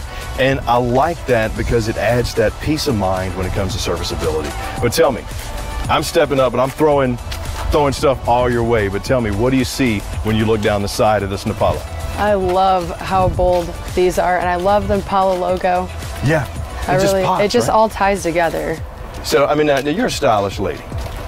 You got style, you got class. Right. Would you put your friends and family on this? Oh, of course I would. Now, do you also like to enjoy music while you're out there? Yeah. And conversation? Yep. When you're relaxing? What is one of the biggest deterrents to enjoying that when you're on a boat? Being able to connect to Bluetooth. Being able to connect to Bluetooth for the music? Yep, we got you covered there. But what about a loud engine? Not exactly. Wouldn't love a loud engine. Right? Right. So one of the things, not only do you usually get just a black engine, the Napalo folks are giving us a white Suzuki engine from 40 to 140 horsepower, and they are whisper quiet. Strong and whisper quiet, so we can still come up and enjoy everybody's company on the beautiful Napalo pontoon. Now, what do you think when you see this beauty? Oh, I love this. The diamond interior, very plush. This feels very good to sit in too. Right, and look, the raised lip, it's plush and it's comfortable. This Napalo partnered up with our friends over at Allure to bring in this beautiful residential style furniture with the upgraded appearance and upgraded feel, but it's made for marine. So you're getting residential style, residential comfort, but this is an absolute boat seat. It's very luxury. I know, it's plush and comfortable. I don't want to get up, do you? Yeah. No. It's nice. And the table, if you notice, I'm a little clumsy, but what do you see about the table? You're not going to trip right over any of the bases, that's for sure. It's flush mounted. Yeah. And add that to the fact that we have this woven floor right here, which we can't really see because the sun's not out a whole lot, but there's a herringbone pattern in this woven vinyl flooring, which is mildew resistant, mold resistant. You can spray it down with a sprayer as long as you don't use, one of those diamond tips. Easy to clean, because I don't know about you, when I get back from chilling on the lake, I don't want to clean it. I don't want to clean it. Exactly. Spend all day cleaning it. I want to reach into my storage compartment, grab out your towels. Grab out my towels. Exactly. Go dry off and then go shower and get to bed, bro. Yeah. But this is upgraded features on an entry-level pontoon that you're not going to find in a lot of places. Have a seat right here at the helm in the captain's chair and tell me what you see. I love how this helm really goes in with the aesthetic of the Napalo boat. Everything matches, everything flows. And with that backsplash that we have there on the Napalo, a lot of times you get that kind of cheap-looking wood grain. Yeah. I love how the folks at Forest River put the blue there with the gray molded helm and fill the steering wheel. Oh, okay. It is soft grip. Yeah, soft grip. It tilts. You got the captain's chair that is slide. It's a full back, not just a mid back, and it'll even recline for you. Where's it at? I think it's on the right-hand side. Oh, there we go. There we go. That's the swivel. Oh. There we go. Look at that. You can turn 180, nice. 360, however you want to go. And there's the controls on the side there if you want to lay it back. Very nice. So it'll recline. So you can be chilling there. You can chill with everybody in the back right here. I'm chilling here, yeah. And then you had mentioned playing some Bluetooth music. What type of music we're going to be listening to on Oh, we got some country, hot girl summer. So, you got a little bit of that little twang in there. You got that. Bluetooth into that Boss stereo system. Okay. I absolutely love it. One of the best stereo systems you can get, especially for marine. Add that to the fact that we have these marine grade speakers built into the paneling here that really do a good job of kicking out the music. You're going to be able to enjoy that hot girl summer. Now, do you like the sun or do you like the shade? Oh, I love the sun. You love the sun? I love the sun. Do your girlfriends like the shade? Yes. Yep. Okay. So take a look at my Bimini. A lot of times when you get the Bimini, you don't get the added security of having like a Velcro strap to keep this on, because the wind, when you're going down the road, will sometimes tear this off. You get the additional security of having the Velcro there, but this is a 8-foot cover. Okay. Most of them are only 6. Yeah. So very nice feature that usually, once again, you have to pay an upgrade for. Toss that in with the beautiful flooring, the Allure furniture, my lounging space right here. Very nice. Now, what would you and the girls be doing right here? Oh, definitely sunbathing. Right? Sunbathing, sitting back. This is perfect. Now, you can get a couple more people in here too. Now, do you guys like to slow roll or do y'all like to go fast? Oh, we like to slow roll. Like to slow roll? Yep. So, like I mentioned, the horsepower on the engines go from 40 to 140. And we have picked the top 3 floor plans nationwide for where we're going to put it in Apollo. Okay. So you got different chaise options, but you got a family member that likes to fish? My dad does. Your dad likes to fish? Loves fishing, yep. Let your dad know that on one of these Napolos, they'll be 18 to 24 feet. One of them is going to be a quad angler. You know what that is? Yeah. 4-corner fishing. Yeah. Nice. Slow roll 4-corner fishing. So you can get everybody. Everybody's going to be able to find the boat that's right for them. Yeah. What else do you see? What else do you like?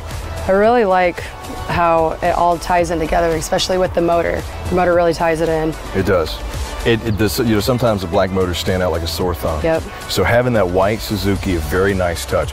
All in all, you are looking at the upgraded experience of luxury and relaxation mixed together, which is what an Apollo is all about.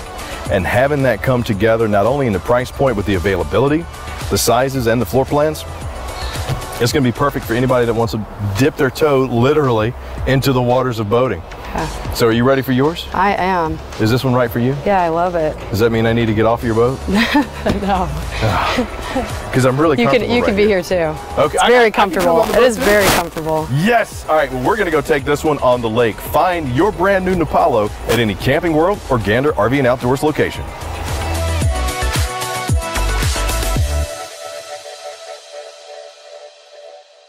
Leave your routine on the shoreline. Launch into the best days of summer with Overton's. The only place you need for everything boating, water sports, fishing, and more. Visit Overtons.com, the nation's largest water sports and marine accessories dealer for everything you need for life on the water. What'd you guys think of that brand new Napalo boat manufacturing tour? Did you learn anything? Yeah. I want one. Right, oh my gosh. That's the whole thing. Yeah, just I'm a fan of it because of the moments you'll have. Like, it's so stable. Right. You're chilling out there. You get to swim. You get to fish. Get a tube. Yeah, you get to tube, get going. Perfect for little girls. You get to be little girls enjoying it. Yeah. Yes. Well, of course, we are here at the Ultimate Land, Water, and RV Show. What's up? It's Chris Young, hanging with my friends, the Jergies. What's up? Such a fun week this week of everything that we have going on, from the brand new Napalo boat to the Ultimate Outdoor Olympics, which, by the way, I know you guys are going to be cooking some breakfasts here a little bit later on. We got some competition. I'm a little nervous. That I would can be lie. Yeah. The grill skills are real when it comes to what that man can do. Yeah, we saw him in the cook-off. So. Yes. And you know, one of the other great things about what we do here at the Ultimate Land, Water, and RV Show is so many people are experiencing this lifestyle for the first time. We wanted to take the opportunity to give them product debuts and show them brand new RVs. Like my buddy Ian is going to be showing us one that I think might be just a little bit bigger than Avi. Yeah, we call it her RV. She's like, that's mine. Awesome. It's awesome. Well, he's going to be showing you the brand new J Feather, and that's going to be coming up here right about now. Big Dog, take it away.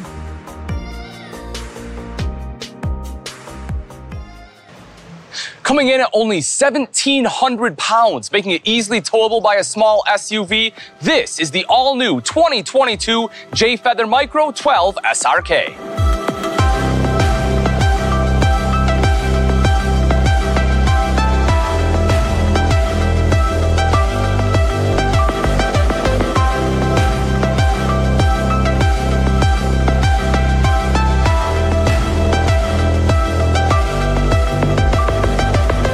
If you're looking for something a little bit lighter weight, say you have an SUV, you can tow 2,000 pounds and you just don't want to pop up, this right here is a perfect option. As you can see, right, it's not the biggest RV in the world, a little bit more for the minimalist, but I love what it comes with. I mean, you can see right here, you get like a futon style mattress. It is big enough where you can sleep 2 people if you drop it down. Now, mind you, you will be snuggling. So if you plan on having 2 people in here, better be someone you can cozy up a little bit with. But I prefer this over some of the other options I've seen out in the industry where it's just a bed. This gives you a lot more versatility. It gives you a spot you can sit. If it's raining outside and it's the middle of the day, you know, I don't always want to just go in and lay down in a bed. I want a place to sit. This gives me the ability to do that. Now, if I want to lay down, I can do that too. And I have a spot for a TV right here. So if I want to watch TV, by all means, go for it. If you're warm, it's a warm day today. I have a Max Air fan running right now, and you probably can't even hear it, right? And you know, it's perfect. You open up the door, you have the screen, you open up some windows, you turn this guy on. It's a huge draft that's coming through, keeps you nice and cool, and it runs off 12 volts. So you can be out in the middle of the woods, no matter, you know, without any kind of shore power, without a generator, and still be able to run that. Now, if you do have shore power and it's blazing hot and you want something a little bit more, you also have an AC unit in this bad boy, and that thing is going to cool it off in no time because it is definitely oversized for a unit this small. But I do like that they put it in there so you have that option, especially if, you know, maybe it's you and a little one, and you need to be able to take a nap. You need to keep it climate controlled. Or maybe you have a dog that travels with you. Maybe it's just you and the dog, and you want to go out to the store for a little bit and, you know, want to leave them here in the RV. You can turn that AC on so you know that they're not going to overheat. So let's kind of go through, talk a little bit about some of these storage options here inside, because when you have a small RV, storage can sometimes be tough. So starting off, you do have some storage compartments underneath the seating, and you will see you have access to this compartment both from inside and outside the RV. The other one isn't quite so much storage as it is access to a water pump, but you will see that you have an option here for winterization. So if you plan to have this one in colder climates, and you know, I'm from Michigan, I totally understand. You have to winterize your RVs. That gives you the ability to do it right there. And you're maybe thinking, Ian, I don't see where you'd run water. We'll check it out in a bit. This one has a beautiful outside kitchen. Some more storage in here, though. There are some nets right underneath your air conditioner. Great storage there, as well as the same style of storage right here above the bed. Plus, you have 2 additional cabinets located there. Plenty of electrical outlets in here as well. It may be small, but it is not short on places to plug in your electronics. They know that, you know, chances are you're still going to bring a cell phone. Maybe you're going to bring a tablet. Maybe, just maybe, you have a CPAP machine, something like that. This gives you the ability to bring those with you. So you have an electrical outlet right down here. You'll also see the power tower located right up top. That one you can just drop down, pull up. You'll see the USB ports located there. And you'll also have another one over here underneath that AC unit. You will also see that this one is prepped for solar. They expect you to take this out to places you don't have a ton of power. If you do, they give you the AC as well as the TV there. But if you don't, again, they want to make sure you have other options. Now, another thing I really like about this, they're thinking about that, the fact that you probably don't have shore power, and you'll notice they put a 12 volt in here as well as the 120. So if you have a TV and it's a 120 volt and you have 120, great, but more chances are you're going to use a 12 volt. In fact, when we go to the back, you'll see there is a 12 volt TV back there. So if you want to take it out, bring it inside, you can use the same TV both inside and out, which is pretty cool, because in a small RV like this, you don't want to have to carry an extra TV with you, and that allows you to use it for both. And again, you can run that off 12 volt, which will be your battery power. As far as ceiling space, I'm 6 foot tall, just to give you a kind of idea of space, and I can still sit up. I have an extra inch or two. If you're really tall, you might struggle a little bit, but at 6 foot, this actually works pretty well. You'll also notice behind me is a window that I can open. So I kind of talked about that cross ventilation and an emergency exit. Really though, this is just here for code, because in an RV this size, if you can't reach that door, you're in serious trouble. So, but you do have that, at least that window option in there for cross ventilation. Good lighting in here, a couple LED lights. It's also nice and bright. You have the bright wood. In this one, you do have a different color. You have a couple options for wood color. So if you want something else, you can get that other color option. Let's take a step outside real quick, show you a few of the outside features. Starting off with the step. You'll see the step has an aluminum tread with the grip tape. The great thing about the aluminum is that won't rust on you, so it'll stay looking nice for years to come. You'll also see right here in the door, you have a shade. So if you want to open it up and let in light, you can. If it's nighttime and you want your privacy, you can close that right down and lock it in place. The other thing you'll notice is this one has a friction hinge. And what that means is when you move this, it just kind of stays exactly where you want it. That can withstand winds of up to 20 miles an hour, which is pretty impressive. And you don't have to worry about locking it back or anything like that. It just moves nice and easily. You'll also see right here on the door, this one has a 2+3 year limited warranty on there. That is a fantastic warranty that comes from Jayco. It lets you know that they 100% stand behind their product. Just because it's not a big RV doesn't mean that they're not going to stand behind it. Coming up to the front, we'll see a couple features right up here. One of them is the power tongue jack. This, of course, makes it a lot easier to connect and disconnect from your tow vehicle, because all I have to do is flip this rocker switch. That will raise and lower the tongue. Now, this one's small enough, I could probably deadlift this thing and lift the tongue up, but being able to have this, not having to wear your arm out, cranking it up and down, certainly makes it easier. You'll also see that you have a light for some added visibility there at night. Comes with one 20-pound propane tank, but right behind that, you will see there is enough space here on your rails for 2 batteries. So if you want 2 batteries, you can have them hooked up right there, especially if you plan on using solar. Having that second battery will certainly help you run things like those TVs, right, that are running off 12 volt, as well as just make sure that you have that extra power for lights to let you be out camping longer. You also notice some blue LED lights right up front here. This fiberglass front, which actually wraps up and around the roof on this one. It has that fiberglass roof on here as well. And then if we take a look down below, you'll see this one is a BAL frame, right? The NXG frame, and it's a Huck bolt style frame. The A-arms actually go into and through the frame and connect back here, making it a lot stronger. Most manufacturers just weld it right here, but this is actually through frame with those A-arms, making sure you have a ton of stability. And because it is Huck bolts right here instead of welds, that's beneficial in 2 different circumstances. One, if you have any damage to it, it's easier to fix and repair. The other is going to be that it's been shown that rust generally starts at a weld seam. So by eliminating that weld seam, hopefully it'll also help reduce the chance for rust to start there. Right up above that, this is a side camera prep. You will have this on both sides. It's a small RV, but if you want to be able to see what's on the side of you, whether you're driving, especially when you're driving, right, you can use that. So if you have to maneuver, you have to switch lanes, you're able to see what's next to you, as well as when you're backing up. It just gives you that much extra visibility, especially in conjunction with like a rear backup camera. If we take a look at the wheels and tires, you will see you have 15-inch tires on there. Goodyear tires, by the way. I know a lot of people are really impressed, or they really enjoy, they like having Goodyear tires. You will see that comes as a standard on here. There is a spare tire mounted underneath as well. In the rare event something does happen to this one. It also has self-adjusting brakes. It's one of those maintenance things a lot of people just don't think about. You normally don't adjust your brakes, but with this, you don't have to think about it. You don't have to worry about it because it does it on its own.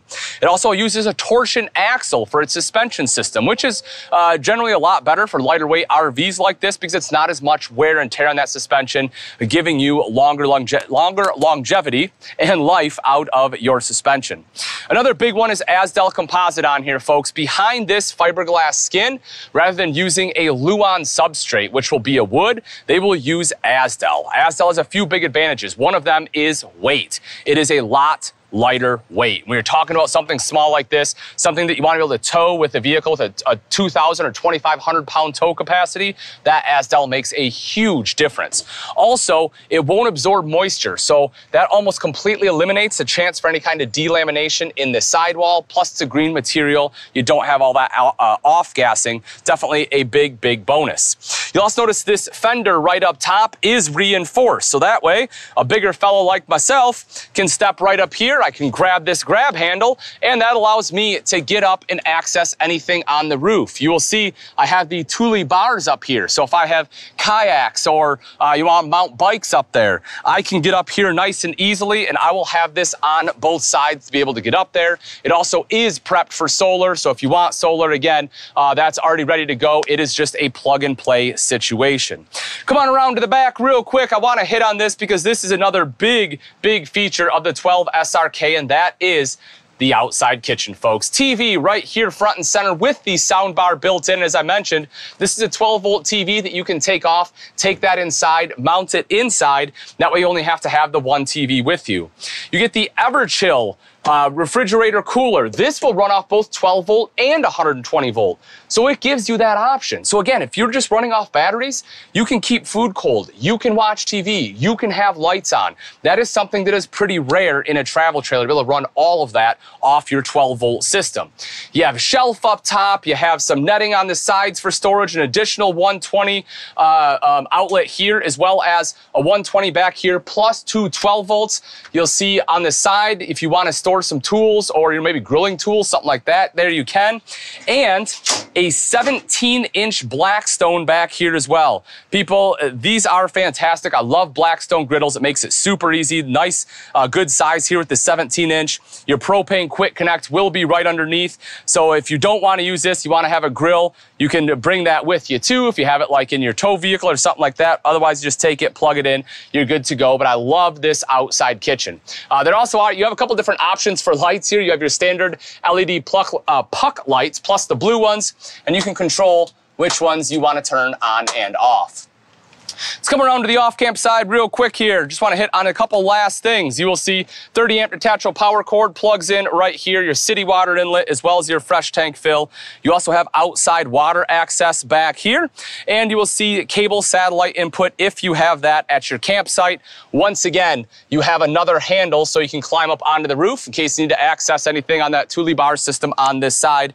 Last thing I want to hit on, folks, is right in here. This is a big storage compartment, especially given the size of this RV. That is something that you normally just don't find. I mean, if we're taking a look at the size of the RV compared to that storage, that is huge storage that you're going to have on there. And folks, that wraps this one up. This is the 2022 Jayfeather Micro 12 SRK. If you're looking for something a little bit smaller, easily towable by a small SUV, this is the one you need.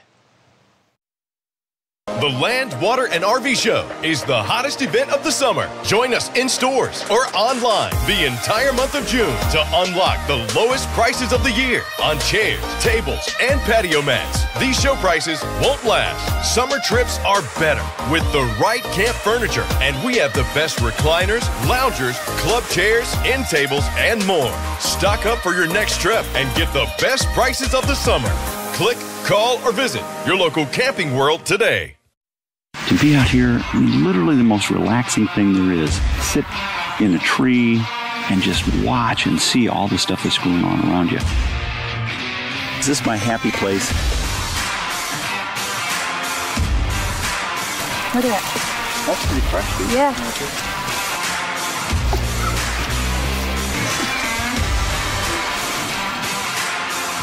The best things happen outdoors, and they start at Gander RV and Outdoors.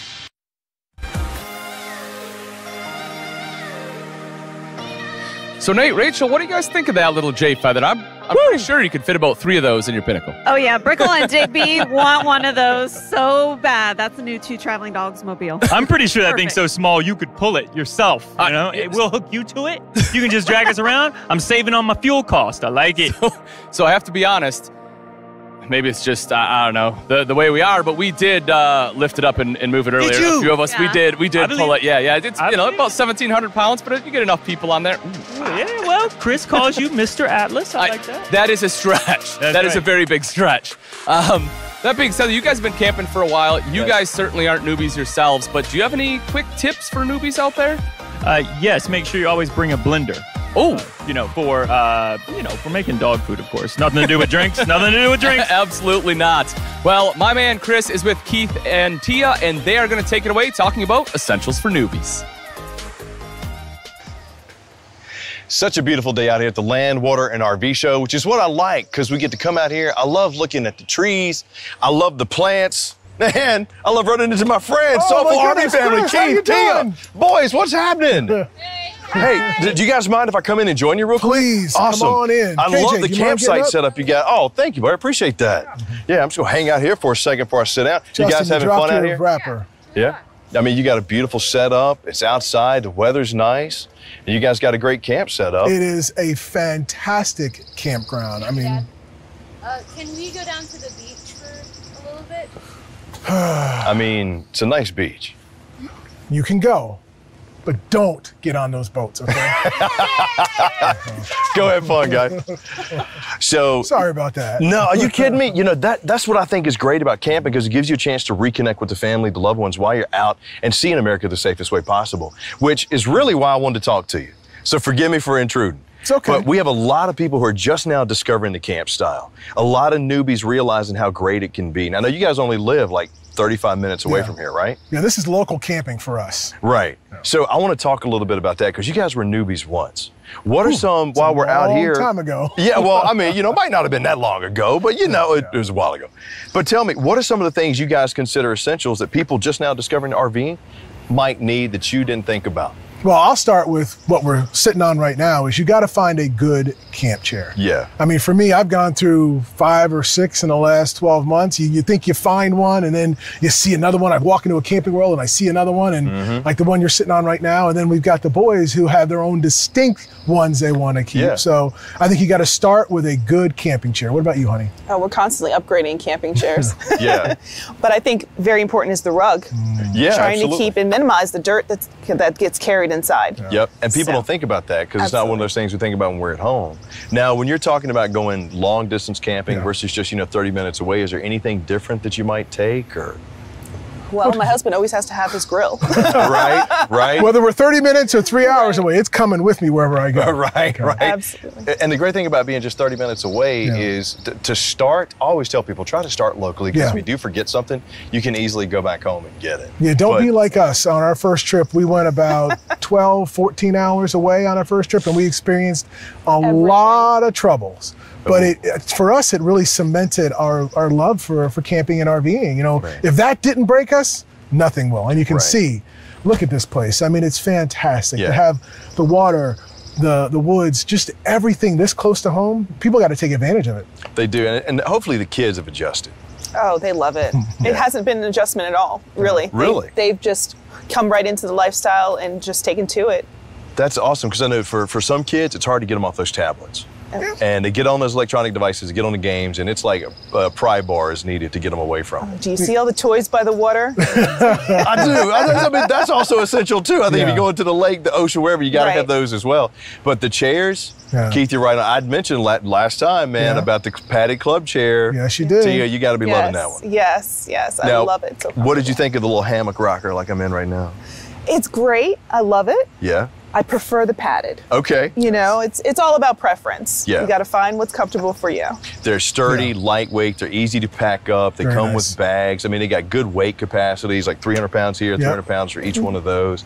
And I see you also got a nice Coleman cooler over there, which I think is essential too. Absolutely. Every RVer needs a good cooler to keep the ice for a couple days, keep your drinks cold. And for us, it's a lot easier. Mom likes to keep the RV clean. Keep the kids so if you have out. drinks in here, the kids aren't traipsing in and out of the RV all day long. That's a good spot. And I mean, you got the side tables. Those are nice. Those little tag-alongs are great.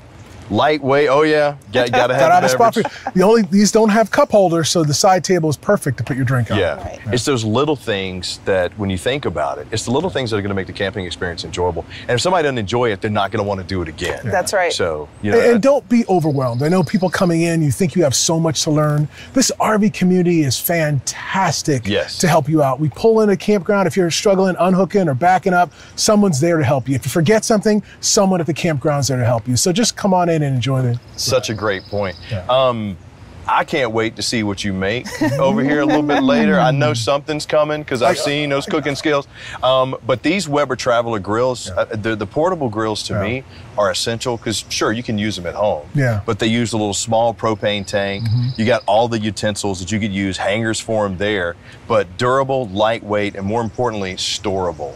You can fold this down and put it right through the pass-through storage. Yeah, storage is a premium when you got a family the size of ours with 3 kids. So having a grill that's compact like that is perfect. I still get my grilling done, but we have the storage for the family. Right. Also like the plates you got. Man, I might do, but you got enough for one more when we come back a little bit later? We absolutely do. Okay. I always cook a lot of food. She says I always cook too much. So we'll have a plate for you, Chris. Don't worry. Well, I know the boys are going to be coming back here pretty soon. And one thing we probably don't want is to have the sand and the dirt and everything get washed into the RV. So what do you say? Do you guys mind taking me through your RV real quick? We would love it. Because you got the campsite set up here. This is essential for newbies.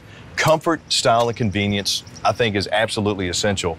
And when you're talking about great RVs for newbies too, you guys picked a good one here. This Pioneer with the bike rack and with it being a bunkhouse for the boys.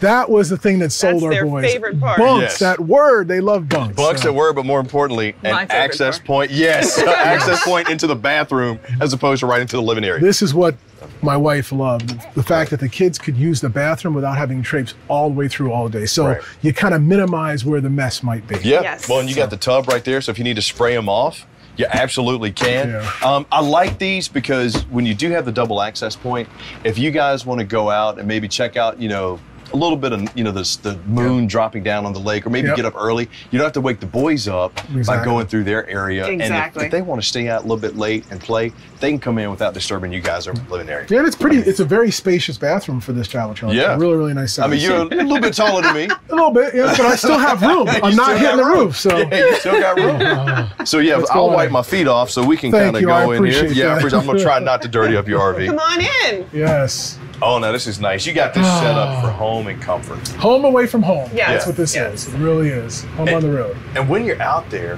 what are some essentials that, I mean, because so many people, like I mentioned before, are discovering the lifestyle. Yep. What are some things you can say, if you're going to go camping, first time, here's what you need to have? I always start in the kitchen. Oh, let me get out of our kitchen. Oh, there we go. Okay. Absolutely. This has been a dream for me. Oh, the little drain, yes. Absolutely. We keep the things off the counter.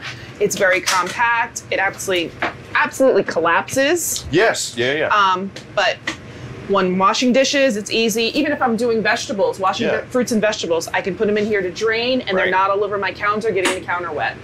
I love that because it's also adjustable for the size of the, if you got a single sink, if you got a double sink. Absolutely. Yeah, you know what, I think that's a must too, because the last thing you want is just, you get finished washing something or you're cleaning, you're like, yeah, what do I do with it here? So, and then I see the nice, oh wow, you got the Dutch oven over here too. Ooh. Yes. Okay. Yes. You got to have the camp pots and pans. I mean, I think that's a must. It's such a beautiful color too. Yeah. A little pop of color in your camper. Right. Well, and people don't realize some of the decor and some of the beauty that goes into some of the camping products. Yes. You know, sure, we got the, you know, they got RVs on them and stuff like that. You know, but it's still, if you're camping, it's fun. You know, they're functional, they're fun, they're durable, they're easy to clean up, and they're easy to put away. That's the key word you said there, durable. We both were durable with kids. You need plates like that you're not stressed about if it hits the ground, it's not going to break. You're not going to. Well, and you're not going to bring mom's fine china out on the road. That's right. Yeah. Remember, objects shift in flight. So bringing bringing your plates out after you've traveled all day. Right. 9 times out of 10, you open that cabinet, they're going to all fall to the floor. Yeah. So having some durable plates, yes, very, very good. Now, I know you guys are super organized too, and I see you got some organization things here. I like these when you talk about collapsible. Yeah. This is great. Easy to store, but when you need a laundry basket or even just a carrying basket, this was a good grab. I might actually take this home. Even when you're packing up to travel. Yeah. Being able to store some of your objects in there, some of the foods. Yep. Yeah. We use that for a lot of purposes, not just laundry. Right. Toys, Legos, like you said, food. When we're carrying things in the RV, it's perfect. I mean, no wasted space. What about this one? Isn't it cute? It is cute. And I like, I'm a happy camper. Yes, yes. I love that. So when we're going out to the boat, we can put our little towels in there, right. Some of their toys. Just anything you can carry things around in, it's very helpful. Well, and they're also good for if you have those little storage compartments, maybe under the bench seat or something like that. They'll fit in there, or you know, even in the if you got room in a pantry space and you don't want to just have it laying about, you can put stuff in there. Right. I like the way they thought about the camping lifestyle to make it easy for you, and I think comfort. Keith, you were sitting next to one. Yes, very, very comfortable couch, and it folds out to be a bed, which gives us extra sleeping. Because remember, we have 3 boys, so there's constantly a fight for who gets the bunks. Right. So every night we kind of have to rotate them through, and the loser ends up on the sofa, and the booth then it also folds down to a bed, but it works so well. I mean, but these are plush and comfortable too. But is the fight for the top bunk or the bottom bunk? You know, I don't think it actually matters to them. It's just a bunk. Just that word bunk. They just want to be in the bunk, and they would rather share a bunk than to sleep here. But they're getting taller, they're getting older, so 3 or 4 distinct sleeping areas was a key to this RV for us. Nice. Well, that and having the booth dinette, which also reduces down into a sleeper, makes another nice little spot. This is where my wife will kick me out when I start snoring. This is usually where I go. I like the throw blanket too. Those Sherpa blankets are extremely comfortable. Do you use that at night? Absolutely. I like to curl up there with a good book, Yes. a blankie. Yeah. especially when they're outside and it's nice and quiet. Yes, yeah, like right now. Or it's perfect for the afternoon nap when you get a few moments alone in the RV, which doesn't happen often, but it's perfect just to settle you down to sleep. Oh, I love it. Don't get too comfortable. You need to go outside and grill soon. Oh, You're yeah. right. I mean, I know that's coming, but if you think about it, you've earned that crown. Yes, well, Grill King. Thank you, I appreciate You've earned that crown. I like, too, how you've picked an RV that's carpetless. Yeah. For ease of clean. Glad you noticed that. That's nice. She hates carpet in there. It's just easier to keep clean, wear and tear. Again, families with kids, you know how hard kids can be on your stuff, so this is a great addition. For newbies who've never gotten the RV, who've never had a chance to really get in one, I think this, especially if you're going to be in there for spend an extended period of time, cleaning carpet, I'm out, man. I also see you guys got some gadgets up here too that you're thinking about setting up. Yeah, I think that's a given. I tend to be a gadget guy, and we don't watch a lot of TV. I know people talk about disconnecting when you come to the campgrounds, and we do that, okay? Yeah. Our kids still have their iPads, and so we limit that kind of stuff. But for me, since we don't watch a lot of TV, there's one thing I don't want to miss, and that's the games that come on Sundays. Thank you. So I had to get my satellite in order to have it, and my Wi-Fi extender in order to get Wi-Fi to stream the stuff. So it's important. When we want to watch TV, we are totally connected with this gear. But then when we don't want to, we don't have to. It's not in our face. It's not sitting out there all the time. It's just something when we need it, it's there. It's reliable, and it works great. Yeah, and those are great because it rotates and will auto-locate. So having that's a fantastic option, especially for the kids. Yeah. But a lot of the units nowadays come pre-wired for Wi-Fi extension anyway. Yeah. So all you really got to do is just get that and get the service, and you're off and running.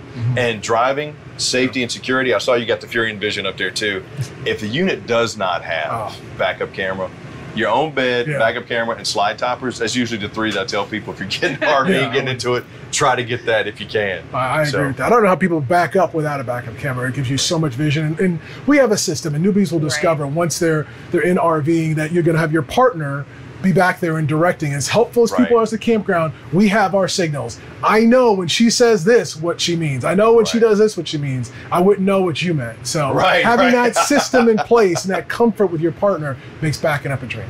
Well, I got to tell you guys, thank you so much for letting me kind of invade your space here a little bit at the campground. But anything else you want to add for the newbies who might be thinking about getting their first RV and setting up that first campsite? Don't hesitate. Just do it. I love it. That's the best because you never know how much you're going to enjoy it. Yeah, you do. And I think that's the key. We didn't know how much we would enjoy this lifestyle. I was really hesitant getting in. I didn't know if I could be in a small space. Big guy, small space with kids. I wasn't sure. We absolutely love it. I think I love it maybe more than anybody else. And a bonus for you newbies out there is when you have an RV like this, it substitutes as a man cave when you can get it by yourself. Thank you, Keith. See, look, I've been wanting to say that to you. I've been wanting to say that, but my wife would slay me. You're not going to have a man cave. That's our vacation home. I know you out there. Did you buy a Nintendo Switch? No? Yes, I did. So awesome. Keith, Tia, thank you guys so much. I'm going to get out the way because the boys are coming back. Plus, I don't want to get you too mad because I want some of them burgers. You got it. I appreciate it. See you guys soon. Thank you. See you. Thanks for coming by.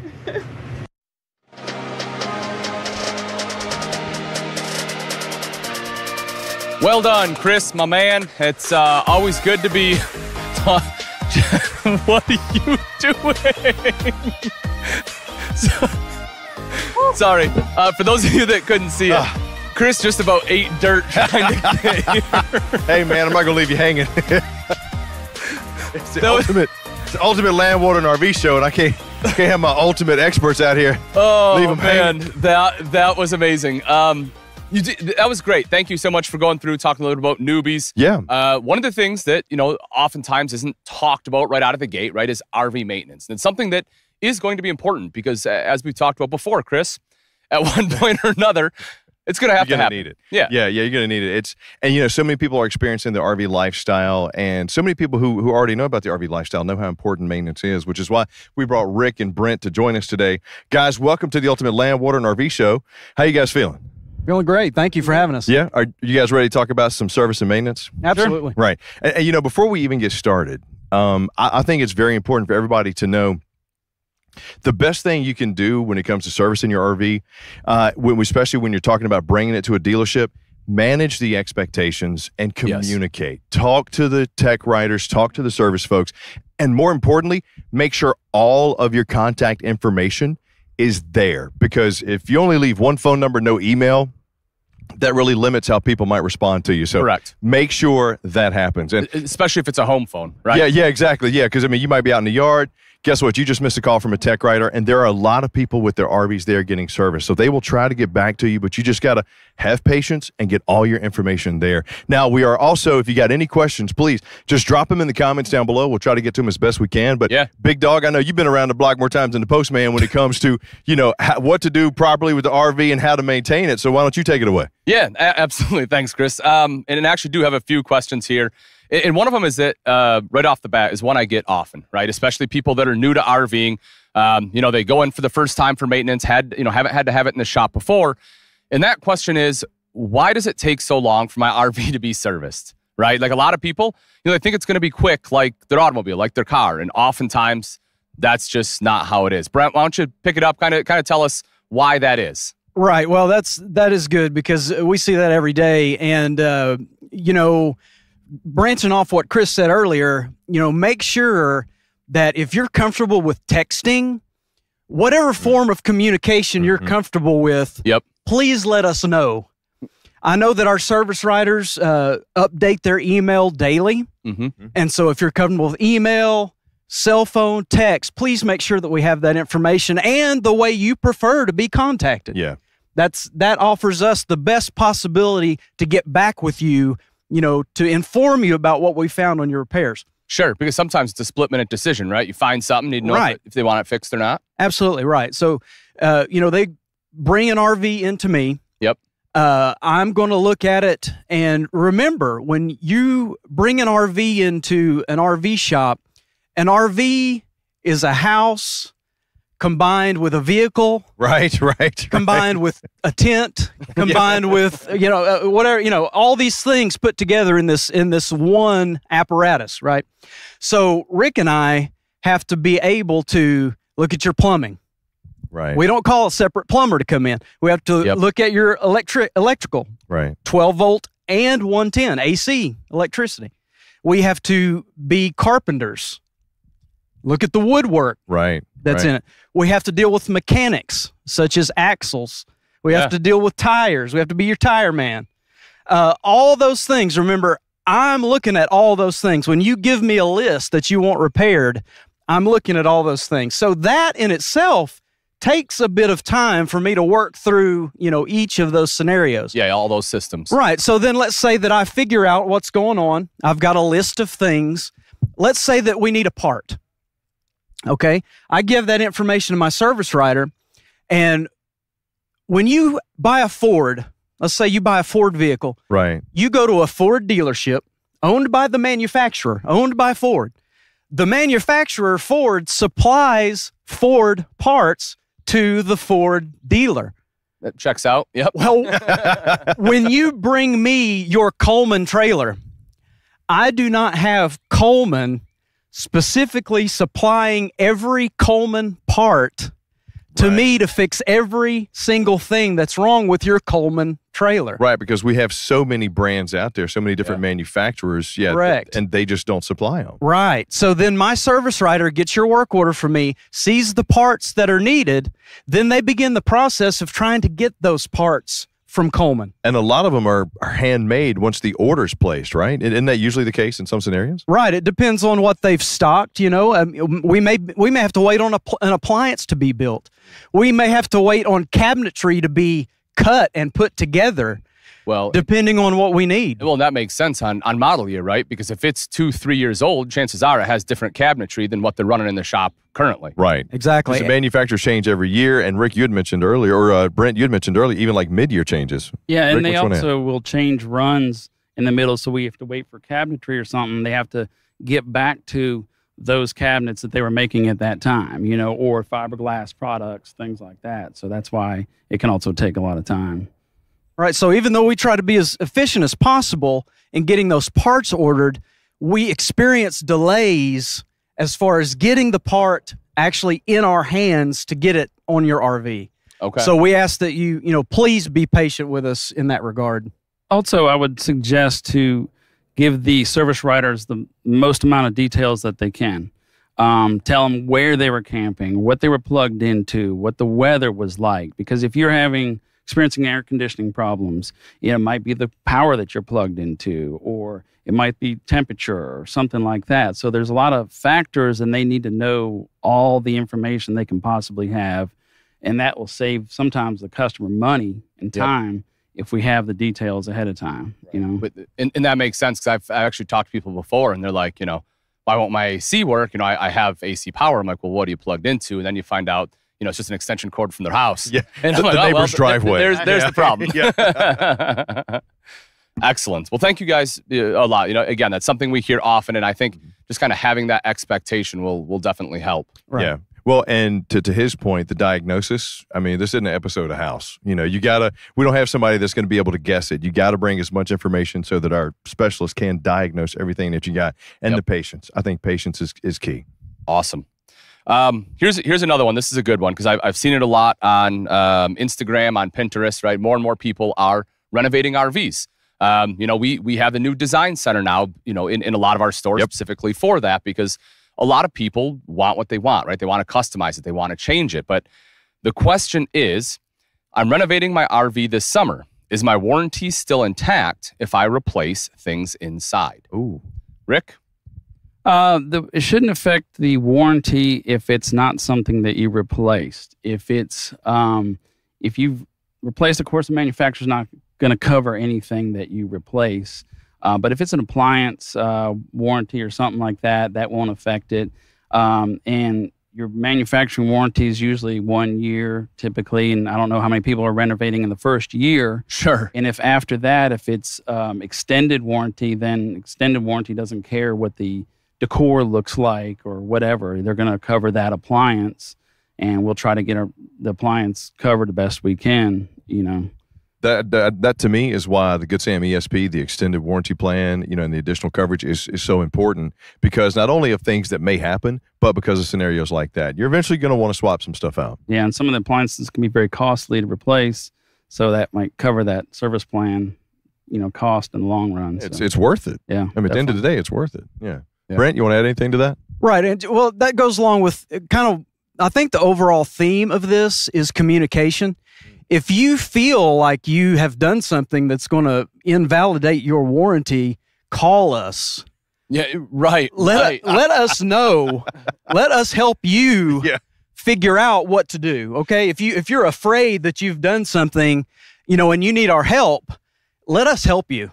Boys, I ripped the bunks out and I put a pool in. Now I got water damage. I need y'all to fix it for me. Right, you know, and a hot tub on the roof. Right.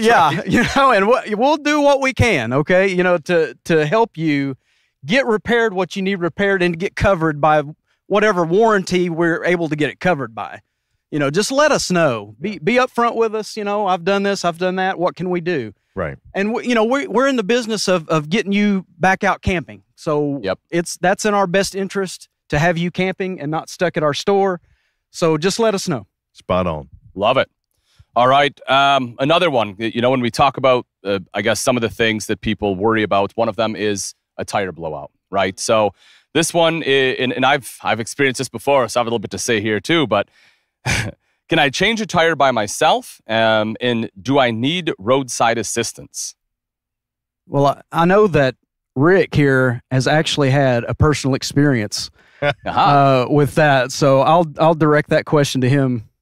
Or for some odd reason, I have lots of tire problems over the years, and I'm very keen to tire pressure and new tires, but still haunts me. But I personally had Class C, and I bought the roadside assistance for myself, because you're not going to be able to change a tire on a Class C motorhome on the side of the road. You're not probably not going to have a jack big enough to lift that kind of weight. Yep. And then you're not going to be able to break those lug nuts loose. And you really don't want to be on the side of the interstate with tractor trailers flying by and trying to do that. Now, if you got a travel trailer and you've got the proper equipment, surely you can change your tire. And I suggest people bringing stuff for that. But I definitely, like I said, I can change tires, and I've got roadside assistance, because also if you have a blowout, it could cause some serious damage to a unit, and you might need to get that unit towed. you might not be able to just throw a tire on it and go. So I would also recommend to people to really pay attention to their tires, the age of their tires, the condition of their tires. And how often would you recommend changing the tires? Every 7 years at least. Even if they look bad. Now, one misconception a lot of people have is that a lot of the tires, they're looking for tread wear. They say on my car, I go up there, my tire's looking bald, it's time for new tires. Right. Well, a lot of their RVs don't get that kind of mileage on them. So you're looking for dry rot and age, because you might not even notice the dry rot, but you want to, make sure that tire, because if that tire sits around for a long time, it's not doing what it's designed to do. Right. It's going to deteriorate. You might not even see it. So what I'm hearing is we should probably get tire covers. If you yes, RV. store it with those tire kind covers of the best on. things to have? Absolutely. And then, two, they suggest if you're on concrete and stuff like that, for storing it for a period of time, drive it up on some piece of plastic or some wood, so the acids in the concrete don't affect your rubber tires sitting there in that one spot for a long time. Really? That's good. Yeah. I didn't even know that. Yeah. That's awesome. Okay. Well, I mean, that's why they're specialists, and I fall down hills. And for people that don't know, right? I mean, there should be a date code on your tire if you need to see the age of it, just to help identify that a little bit easier. Right. Don't neglect your tires. Yeah. Don't put them in a storage. Don't set your RV in a storage shed. And this goes for the whole RV, besides just tires. Yeah. You can't leave your RV in a storage shed for months on end and expect just to drag it immediately out and everything be like you left it months ago. That's not how it works. That's not going to happen. That's not how it works. You don't forget about your investment. You've spent a lot of money buying this RV.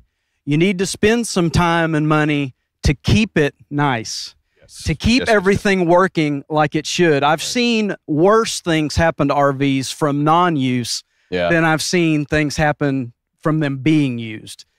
So just the main thing is, don't forget you have a set of tires. Don't forget that you've got this RV, sitting in this storage lot. And don't forget that just because it's sitting there, you still need to check it out. Just because it might be covered up and everything's good, away from the elements, there's still deterioration that happens. That's a great point. And this is perfect. It actually leads me into this next question we just got, which is, what maintenance do I need to do every year? You pull it out, or you store it, whatever it may be. There's some preventative maintenance, some things we can do.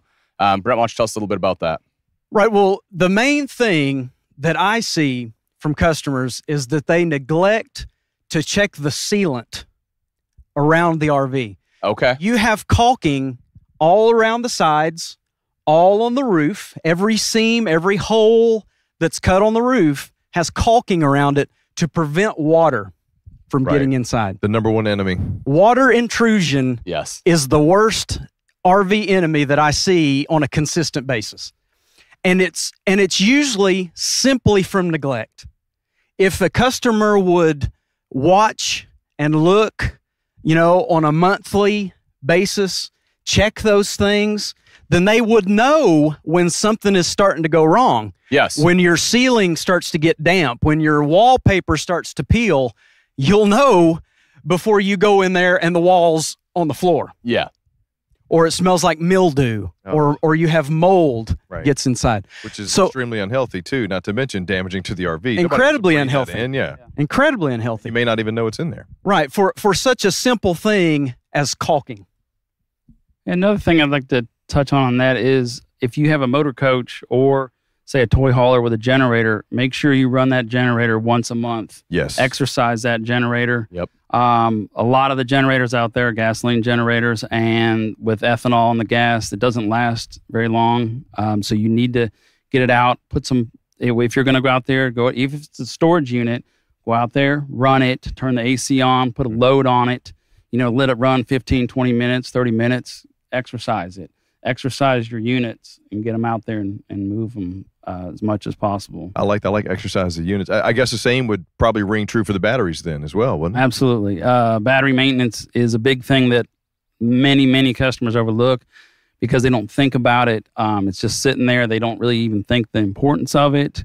With these new fifth wheels and things like that, with all the electronics, 6-point leveling, touch pads in there, they have to have good battery voltage to work properly. And you don't want to get to your storage unit or your campground and you can't get the slides out and things like that because you have neglected your batteries. Battery life on those things, typically 3 to 5 years with proper maintenance, but keep them clean, keep them charged. You know, if you have to, take it home, put it on a trickle charger occasionally when you go back out there, put it in, you know, but also be very careful when you're working with, some of these units have multiple batteries set up. You got to know how the wiring is and how it goes back, and it can be dangerous. If, like on the fifth wheels, a lot of them are under a compartment area, and setting off spark by hooking a battery up backwards, batteries can also blow up in your face and stuff like that. Burn the line. You don't feel comfortable bringing it into, you know, a shop and let them inspect your batteries. It's a great point. And I get the question a lot, you know, how should I store, when I do put my RV in storage, what should I do with the batteries? Yeah. The answer to that is if you have a battery disconnect on your RV and you're not plugging it into power at the storage unit, if you're not plugging into 110 AC power, you should disconnect that battery. The battery is going to suffer a draw off of it just sitting there. Yeah. If you don't disconnect it. About 2 weeks, it'll drain down. Right. Oh, wow. Really? Right. That's So quick. So if you're not plugging into power, disconnect your battery. If you don't have a battery disconnect, take the negative wire off of the battery. Very simple to do. Yeah. And that will help maintain the life of your battery. Now, if you are plugging into power, let's say you have a storage unit where you have access to power, then you want to leave that plugged in, and your converter will then maintain the charge of your battery. That's nice. But then again, that brings me back around to the first point I had, where you don't neglect your system. Yep. Because with that battery plugged in and that converter doing the charging, it's a constant source of heat. Heat is depleting your battery constantly. So in a month, you need to check that battery and make sure it's got the proper fluid levels in it. Okay. Great tips. Honey, I plugged it in back in January. Well, it's June. Good. Uh-oh. Uh-oh. Well, and Brent, I know in the beginning of this, we talked a little bit about water, right? And that's the biggest enemy. Is there anything that people should be doing on their roof? I know I hear a lot of people talk about it. It's, you know, kind of high up there. Right. Well, you know, a lot of people aren't comfortable getting on a roof. Right. And that's fine. That's why I have a job. I'm glad to get on your roof. And in fact, any RV that gets pulled into my bay to get worked on gets the roof looked at. I don't care if it's on the list or not. Okay. Because I know that it's something that a lot of people struggle with or that they just forget about. So I'm happy to get on your roof and inspect it for you and let you know if there are any problems up there. And a lot of times I can handle a problem with the roof the same day. Okay. You know, we can call you up and I can say, hey, you need your sealant redone on your roof. And I can get that handled within a few hours normally.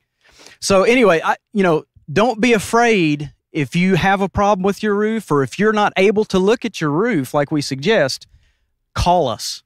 Okay. Again, communicate with us. Yep, that's the biggest. That you need help with your roof, and then we will do our best to get your roof looked at and get it taken care of. So yeah, the main thing on a roof is the caulking. A lot of people actually damage their roofs and don't know it. You've got a beautiful campground like this. Sometimes you run under a low branch and you can actually damage your roof and people don't know it. Yeah. And so they come to me for something else and I tell them, hey, do you know you've got a large hole in your roof? And they're like, no, I had no clue. I didn't. That is not something you want to hear. I didn't know that. But it's good that we can catch it. Yes. You know, and get it handled for you. So please, you know, if you're not able or don't want to get on your roof, just let us know. We can handle it. I would also say, make sure you use the right sealant. You don't want to go to Home Depot and get some silicone put on your roof because that doesn't stick. So you're not doing any help by sealing over cracks or gaps with the improper sealant. So make sure you get roof lap sealant if you're going to get up there yourself and touch up some areas. You know, just make sure you're using the proper materials. How often should we get up there and check the roof and reseal? I'd say 3-4 times a year. Get up there and now, and of course, everything's not going to need to be resealed at that point, but you're going to need to look at it because that stuff with the temperature changes and the sun, it's going to dry, it's going to split, it's going to gap. So likewise, if you had your unit into the dealership and we did a roof seal or a spot roof seal on it, maybe 6 months ago, it's possible it needs some more again. So, don't be surprised. You don't want to, neglect that and think that people are just trying to upsell you on something. It could very well be. Ounce of prevention, pound to cure type of thing. Right. Yeah. Caulking is very cheap compared to what it costs to replace your roof. Yes. That is a very valid point. Very valid point. Now, and would you guys recommend a checklist of sorts, and putting it away for the season, bringing it back out? Yeah, I would say it'd be good for people to put together a good checklist of what they need to look at the next time they get it out. Right. And have a checklist. Now, of course, you're probably going to have a checklist of what you need to, supplies you need to restock up on. Right. What we used up last time. That's a good point. Mm-hmm. And so just add that to your list. Hey, I need to, next time I get out here, I need to look at the roof or the batteries. Another thing, people should try to take their unit out for a little, like if they're going to go on a long trip, especially. Say you got a big trip planned out west. Mm-hmm. Well, you want to take it out and do a little dry run at your local campground or something like that. Make sure everything's up to speed, especially once you've had it in storage. And do that plenty of time before your trip, so that way, in case there's a problem, you got time to fix it. Get into the dealership, we can get parts or whatever. Excellent. Yeah, Excellent. We actually have a little video out there now on the Camping World and Gander YouTube pages about, start 6 months out if you can. Yep. And it leads up to a week before, a day before, that type of thing. Because if there is something wrong with the generator, going back to the parts piece, you never know. Yeah, could be a bit. Excuse me. So here's another good one, and we hit on this a little bit earlier. It says, does Camping World have stuff for renovating RVs? Which, as we hit on with the Design Center, right, sure. Chris? Yeah, absolutely. Absolutely. And then best. One of the other parts is, can someone at the dealership help me install it, or do I have to do it DIY? No, we can. Yeah, I've helped lots of people with recliners. Say they want to take a dinette out and put a recliner or 2 recliners or a different style couch. Yeah, we've done all that, and we know how to do those things. Again, just communicate with us. Right. Just let us know what you have. Let us know get the measurements of the area. If you already have the piece, get the measurements of the piece. Just the more information, like Rick said earlier, the more information you can give us, the better we can help you. Yeah, and I would say if you're gonna renovate, if you're gonna do that, get the furniture, get the equipment from Camping World or Gander, because you don't want to come in there with a sectional that's 1,300 pounds and you can't even get it through the door, and now you're 5,000-pound Coleman. You can't even tow anymore. So, you want to make sure you get the pieces from us because they're made for the RVs. And if some of it comes in wrong or damaged, then we can handle that, address that, or if you got it somewhere else, right, we can help you with that. Right. We also can do custom work, like a lot of people these days are like to build out Sprinter vans, and they might want to do some of the stuff DIY, but they don't know, how to do it all. Right. So, we can do different sections of that, like we've done tanks, installs, electrical, things like that. So you might be a good carpenter and you want to do the cabinets and the bed and stuff like that yourself, but you don't feel comfortable with the inverter or the batteries and things like that. We can do all that too. So. You could take my 82 Scotty and help me turn it into a recording studio? Absolutely, yeah. Well, no, that's cool. That's a great point, right? And as I said, with all the renovating we've seen, and the vans are very common, knowing that they don't have to necessarily do all of it, right? If they can, let's say they're not comfortable with electric, they can bring it in and get it done. That's fantastic. Yeah, right. It's a big help. Here's another good one. Looking at motorhomes, says, how many miles can I drive before getting my oil changed in my Class C? And what if it was in storage? Does this change? I'd say about every 5,000 miles, or if it was in storage and you hadn't put 5,000 miles on it, about once a year, you want to change that oil. When you're, if a lot of people are bringing it in because they, can't do a Class C at their home these days, but, it's something that needs to be done annually at least. But every 5,000 miles, I'd say, changing that oil. And don't forget the generator oil change. Right. So you want to do that too. Yeah. That's a good point.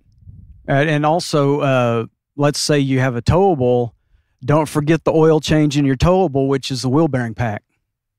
Ah, yes. I'm glad you bring that up. You're dragging that RV behind your vehicle. Right. And the oil that you need to change in the trailer is the wheel bearings. So the manufacturers normally recommend 1 year or 12,000 miles, somewhere in that 10 to 12,000 for those wheel bearings, right. Or once a year.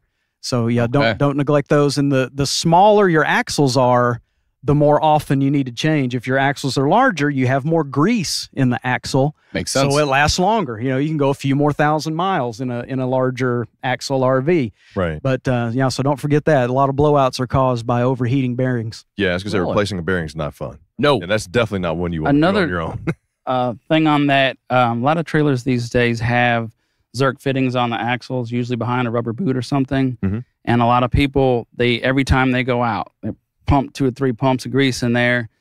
That's not doing any good either, because it's just packing it by the back seal, mm-hmm. and you get too much grease in there and it gets hot and starts slinging all out of it. So too much grease is also bad. Okay. It actually blows the seal out. Yeah. So taking them physically apart and physically packing them is the way you want to do it, and put new seals on. Right. Okay.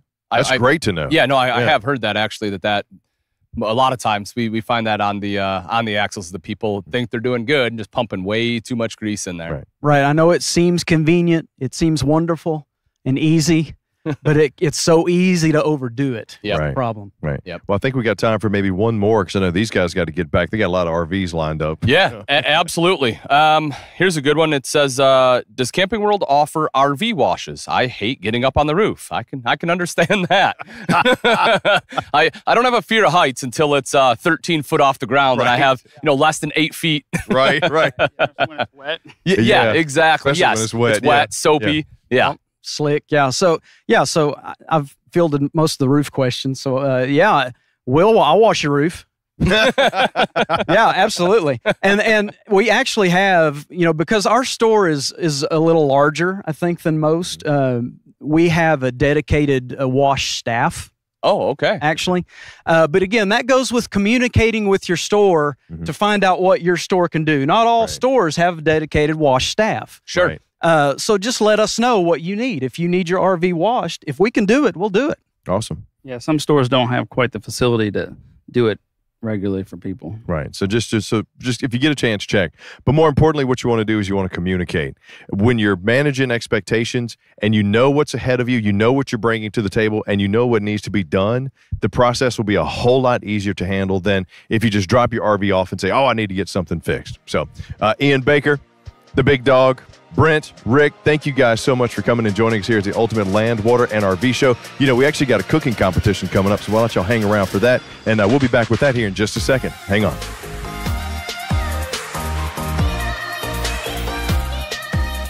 Camping World is the #1 service and maintenance network in America, and it's your one-stop shop for RV support. And with 170 locations nationwide, we have the largest RV service network in the country. We stand by our work. Anytime you receive service at one of our locations, you drive away with a 12-month workmanship guarantee. Your RV is an investment, and it deserves the very best in care and preventative maintenance. We're here for you. Schedule a service appointment today.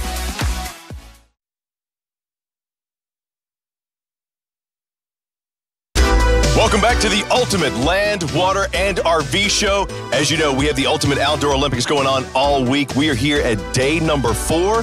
We are ready for the next competition. This one is all about the skill on the grill, the ultimate cooking competition, as you see behind me. Now, after the last 2 competitions, here's where we stand. The Jergies, Team Camping World, 6,000 points. How does that feel? Good. All right, follow your detour. Team Gander, 5,000 points. How does that feel? You only 1,000 off. At 4,000 points, Team Good Sam, sitting back there, 2 traveling dogs. And I think hiding in the rear with 1,000 points, about to make a strike, holding up Overton's Soulful RV family.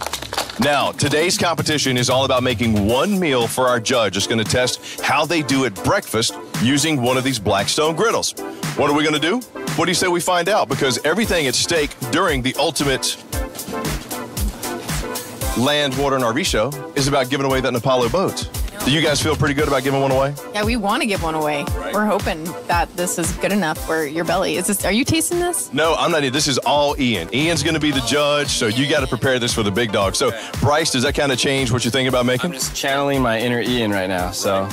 You got to bench press about 700 more pounds. Mentally, I can. That's it. That's it. So, but you're not going to give up any secrets right now, what you're making? You know what?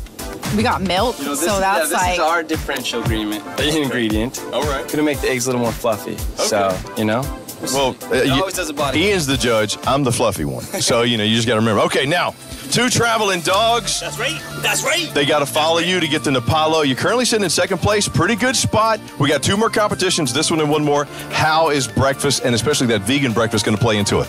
Yeah, so when I was little, my parents used to make toad in a hole, and this is kind of like our variation of it. I'm vegan, so it's not a real toad. What is toad in the hole? It's where you take a piece of toast, you hollow out the bread, and put an egg in the middle. It's toad in a hole. Okay. A variation of that, but it's a bird's nest. I love it. My plan actually was just to concede this competition because, I know that quitters don't win, but quitters also don't lose because they quit. I love it. All right, Soulful RV family. Keith, 1,000 points. I know it's not where you wanted to be, being an all-pro, being a champion. What are you going to do for breakfast? Well, for us, this is my comfort zone right here, the grill. So we're feeling very, very confident about this. And since we represent Overton's, our secret ingredient is coming straight from the sea.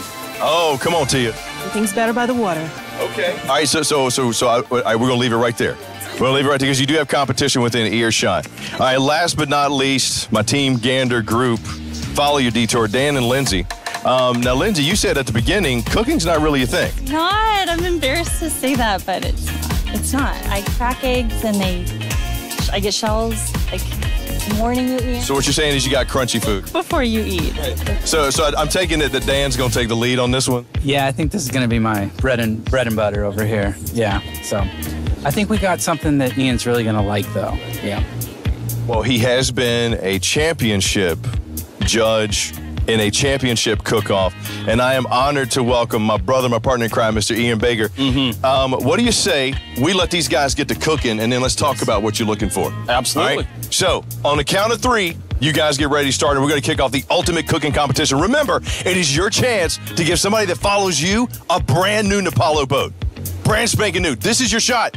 2 more competitions. Are you ready? Yes. All right, we're going to kick it off in 3, 2, 1. Scramble me some grits. All right.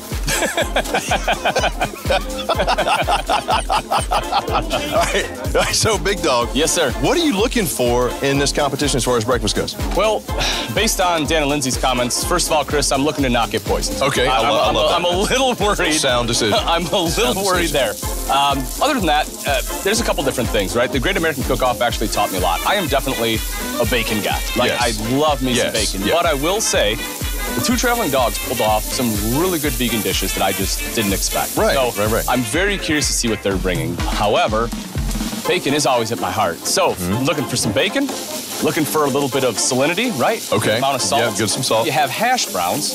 Right. I like crisp. Okay. Right? Like, I want a little bit of crispiness. I'm not a big fan of mush on my plate. Right. So what you're saying is you want me to make it. Which, by the way, ends up, how am I on the opposite side of this again, where I'm hosting, you're judging and getting to eat everything? I don't get this. Yeah, Chris, it's kind of like this, buddy. You have all the charisma, and Lord. I have all the appetite. And you have a trophy at home. I do have a trophy, and it is the best trophy. I won it a few years back, and it's the best thing ever, right? It is in the form of a coffee mug, and it says, #1 dad. Wait. In the world. In the world. In the world, in my friend. Yes, sir. See, so that right there alone means he is more than qualified. More than qualified to judge this competition. Well, the ultimate cooking competition is already underway. I see folks are cutting. I see folks are seasoning. I see mixing going on. And I tell you what, Big Dog. I tell you, I'm sniffing. I swear I'm not sniffing your hair. It is the smell of bacon. It does not smell of bacon. But I see it cooking. So I tell you what, we will let them kind of do their things. Yes, sir. Why don't you go get ready for the chowing down portion of this? Yeah. Got to get ready. Got to cleanse the palate. Yeah, and I think I'm going to follow up with everybody here in just a minute if we take a little walk around. Sounds good, buddy. All right, brother. Give me one of these. Give me one of those. Boom. Got it.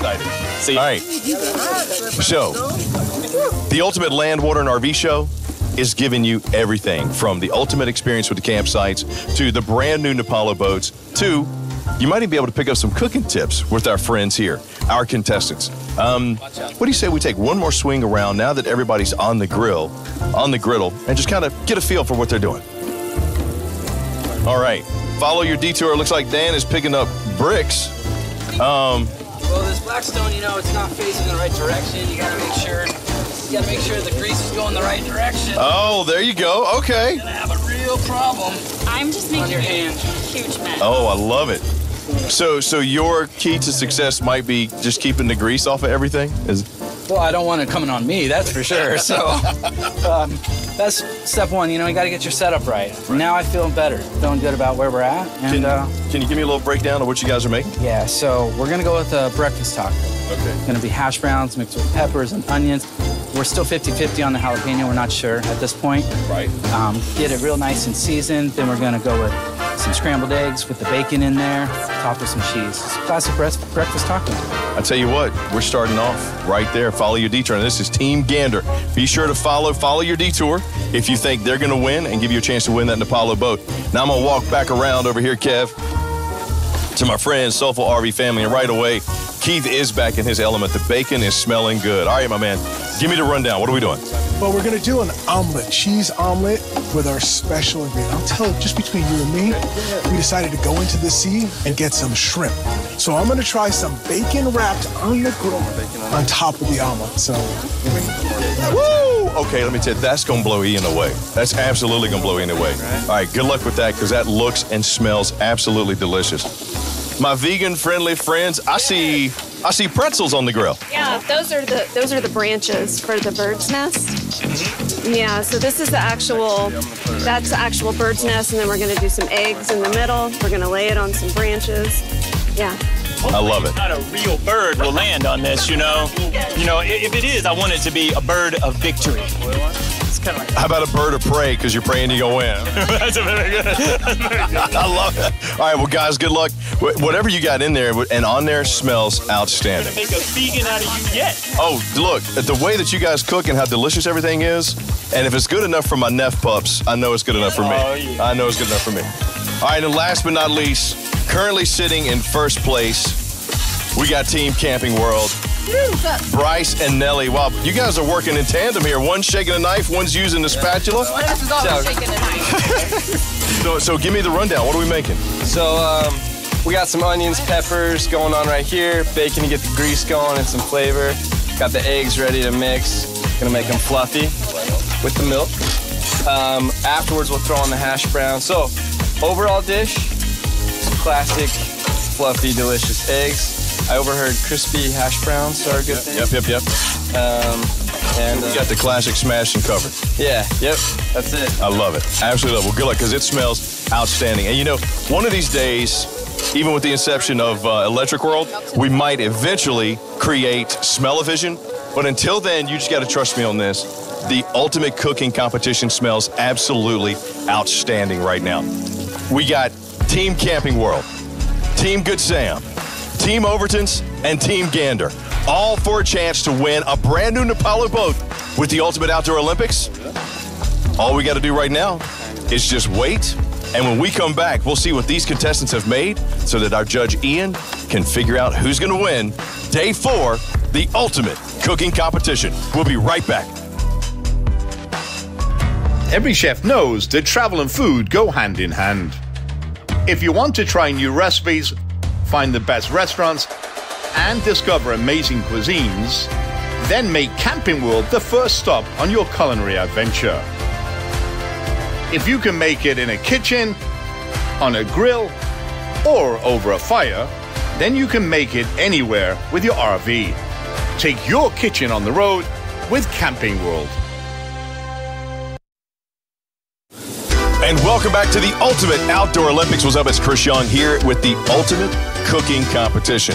Who's going to win the Napalo boat? And welcome back. Who's going to win the chance to give away the Napalo boat? We don't know. But day number 4, all I know is I am dying because my brother Ian Baker gets to taste all this food, and I get to sit here once again and watch him enjoy it. So I'm going to bring Ian in because it's time to pick a winner.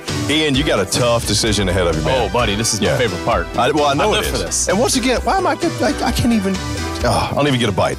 So here's what we're going to do. All right, buddy. Let's go campsite to campsite. Okay. I'll take your mic so you can eat, and then I'll just hold it in front of you, and you tell me what you think. And then we'll come back here, give you a chance to think about it, and you pick a winner. How about that? Yeah, that works. Okay, because we're going to do 4, 3, 2, and 1. Okay. We're going to do 4,000 points again. Okay. 3,000 points for second place. Sure. Third place will get 2. Okay. And last place will get 1,000 points. Chris, I just want to get food in my mouth. Let's do it. All right, let's go check out. You know what? Follow your detours right here behind us. Team Gander. Ready. All right. Come on, guys. You can hold that. I got you, man. Hot sauce person or not? I am a hot sauce person. All right. I like So Dan, tell me real quick, what'd you make? So we made breakfast tacos. We got a base of cheese, then we got some hash browns with sauteed onions and peppers, eggs, bacon, cheese, and obviously some hot sauce. Like crumbled in the egg. Oh, bacon's crumbled in the eggs. That's a good looking breakfast taco, big dog. How you thinking so far? Not bad. No, not bad. To Dan's credit, earlier comment, hash browns could use a little more crisp. It's okay. Okay. Very good. You can't knock it. Hey. No, absolutely. Still very good. Thank you guys very much. No lip to the judge. I know. Okay, no lip to the judge. This smells delicious. All right, let's go check out Soulful RV Family, Keith and Tia. Here we go. Team Overton's now. What do we got here, Keith? Well, we were going with an omelet, but like in football, sometimes you have to call an audible. Oh, yeah. So we decided to go with 3 eggs, sunny side up, representing land, water, and RV. The hash browns with onions, pepper, seasoning, and then bacon-wrapped shrimp and regular shrimp. Oh, my gosh. Woo, give me that microphone, boy. Look, I don't even know what's going to happen here, but I know it's going to be good. This is, now, Tia, is this something that you guys make a lot? Well, I love shrimp. I used to love shrimp a lot more. Right. So the bacon, that's my husband's specialty. So we had to combine our talents. Okay. Yeah. All right. I see, I haven't seen that look on your face in a while. This is, okay. All right, so tell me about everything you're feeling right now, because you look like you're in the zone. The shrimp with the bacon, perfectly cooked. The right amount of seasoning. The hash browns are killer. I don't know who did the hash browns, but excellent work. Very good. Right on. Very good. Do you need a moment? Just 1 second. Okay, all right, yeah. See, that's the great thing about cooking on the campsite.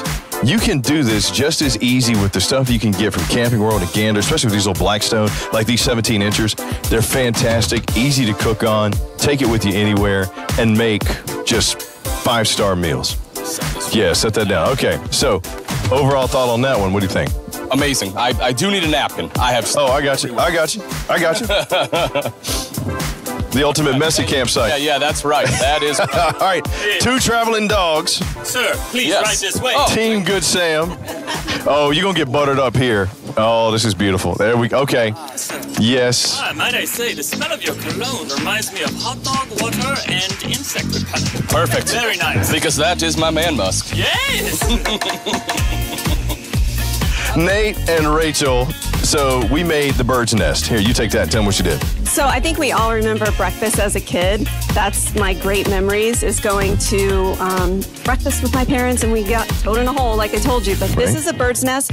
So we have a blue plate, so it looks like the sky. We have the vegan sausage, which is the ground. We have the grilled jalapenos, which is the grass. And then we have the pretzels, which are the nest, with the hash browns as the nest as well. Right. Wait, the pretzels are the branches and the hash browns are the nest, and then the eggs in the middle. So we were making just like fake eggs. He is literally eating nature right now, is what you're saying. Yes. I love it. All right, so Ian, I mean, you didn't even stop to breathe, man. Yeah. Once again, never ate a lot of vegan food in my past, but you guys, if this is how all vegan food is, I'm in. You guys do an amazing job. It has the right amount of heat, the hash browns, the egg, everything blended together perfectly. Very creative styling. Great plating. I love it. It's all her. It's all her. Oh, that's beautiful. We will see you back next week. Well, thank you.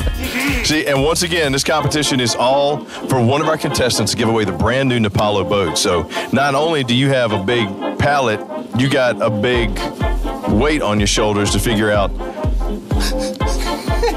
exactly what that is. Is that sparking joy? There it is. That is a beautiful smiley face. The nose. I mean, I know I have a big Hawaiian nose. Yes, Kevin, are we getting this? This is what we call the classic happy camper. So this is the meal, the classic meal that every camper has, and they're happy about it. All right. I love it. The nose is only bigger because we knew you loved hash browns. So that's okay. Okay. All right. So tell me what all is in it. We got the bell pepper. Our secret ingredient, other than milk, though, is we love bacon grease. We think it makes everything taste better. So we do got bacon grease in there. We know he likes a little spice. We did put a little bit of jalapenos chopped up in the hash brown, but we didn't put in the eggs because we wanted to keep it. Keep a flavor. Yeah, keep that flavor profile separate. Yep. Absolutely. Well, I mean, it's definitely cheesy. It looks good. And now, Bryce, who made what? Nelly. No, so I did the bacon. I was on the bacon. I started on a few things, and then Nelly came in and repaired it all. Okay. All right. All right. So, Big Dog, guys, thank you. Thank you. That's outstanding. Tell me, what do you think? Yeah, no, very, very good. Eggs were a little bit runny, but overall, fantastic. It was cooked very well. The hash browns were great. The jalapeno was a nice touch. The perfect amount of heat. Not too much, but it was there. That's beautiful. All right. All right, so you got a tough decision. Do you think you can make one based off of that? Do you need a second, or are you good? You know, Chris, I think I'm good, actually. Okay. Yeah. I mean, right off the top, I will tell you the best dish, Keith and Tia. You guys. Hey! That was okay. Amazing. Everything from start to finish. Took it, knocked it right out of the park. Right on. In second, Two Traveling Dogs. Oh, look at that. Wow. That's a reaction to send home to mama. Okay. Yes. And this is where it gets hard, right? Like, yeah. The first one, like, everyone's happy, right? Right. Now we're getting into the last two. But no meal made here was... Oh, my gosh. Yeah, they were all good. No meal made, had nothing bad about it. Absolutely. Everything was fantastic. Right. In third place is going to be the Jergies. Oh, okay. All right. Excellent. All right. You guys, again. Yeah. Very well done. It was good. Yeah. You are really... Right? You should be. It was good. And then I guess our friends over here, Follow Your Detour. Absolutely. But you know what? You still get 1,000 points. So let's see. If my math is correct, that means we have the Jergies at 8,000 points going into the last day of competition. Is this 4,000 plus 4,000? No, because they got 4. They were at 6. Okay. Yes. And they came in third, so they got 2 more. Okay, so they now have 8,000 points. Yes. And once again, math is my strong suit. 2468, who do we appreciate? All right, at 7,000 points, we got Two Traveling Dogs. Mm-hmm. Woo! At 6,000 points, we got Follow Your Detour. And 5,000 points, Soulful RV Family. That is a tight competition going into day 4. We might want to get to going. This is one of the great things about my friend. I think it's going to rain. And the fact that we're holding 2 lightning rods right now means one thing. The competition is going to be picked up back tomorrow. Ian and I and the rest of us are going to get the heck out of here and get under some shade. You have a fantastic evening. We'll see you tomorrow with more of the ultimate land, water, and RV show. Bye! Woo!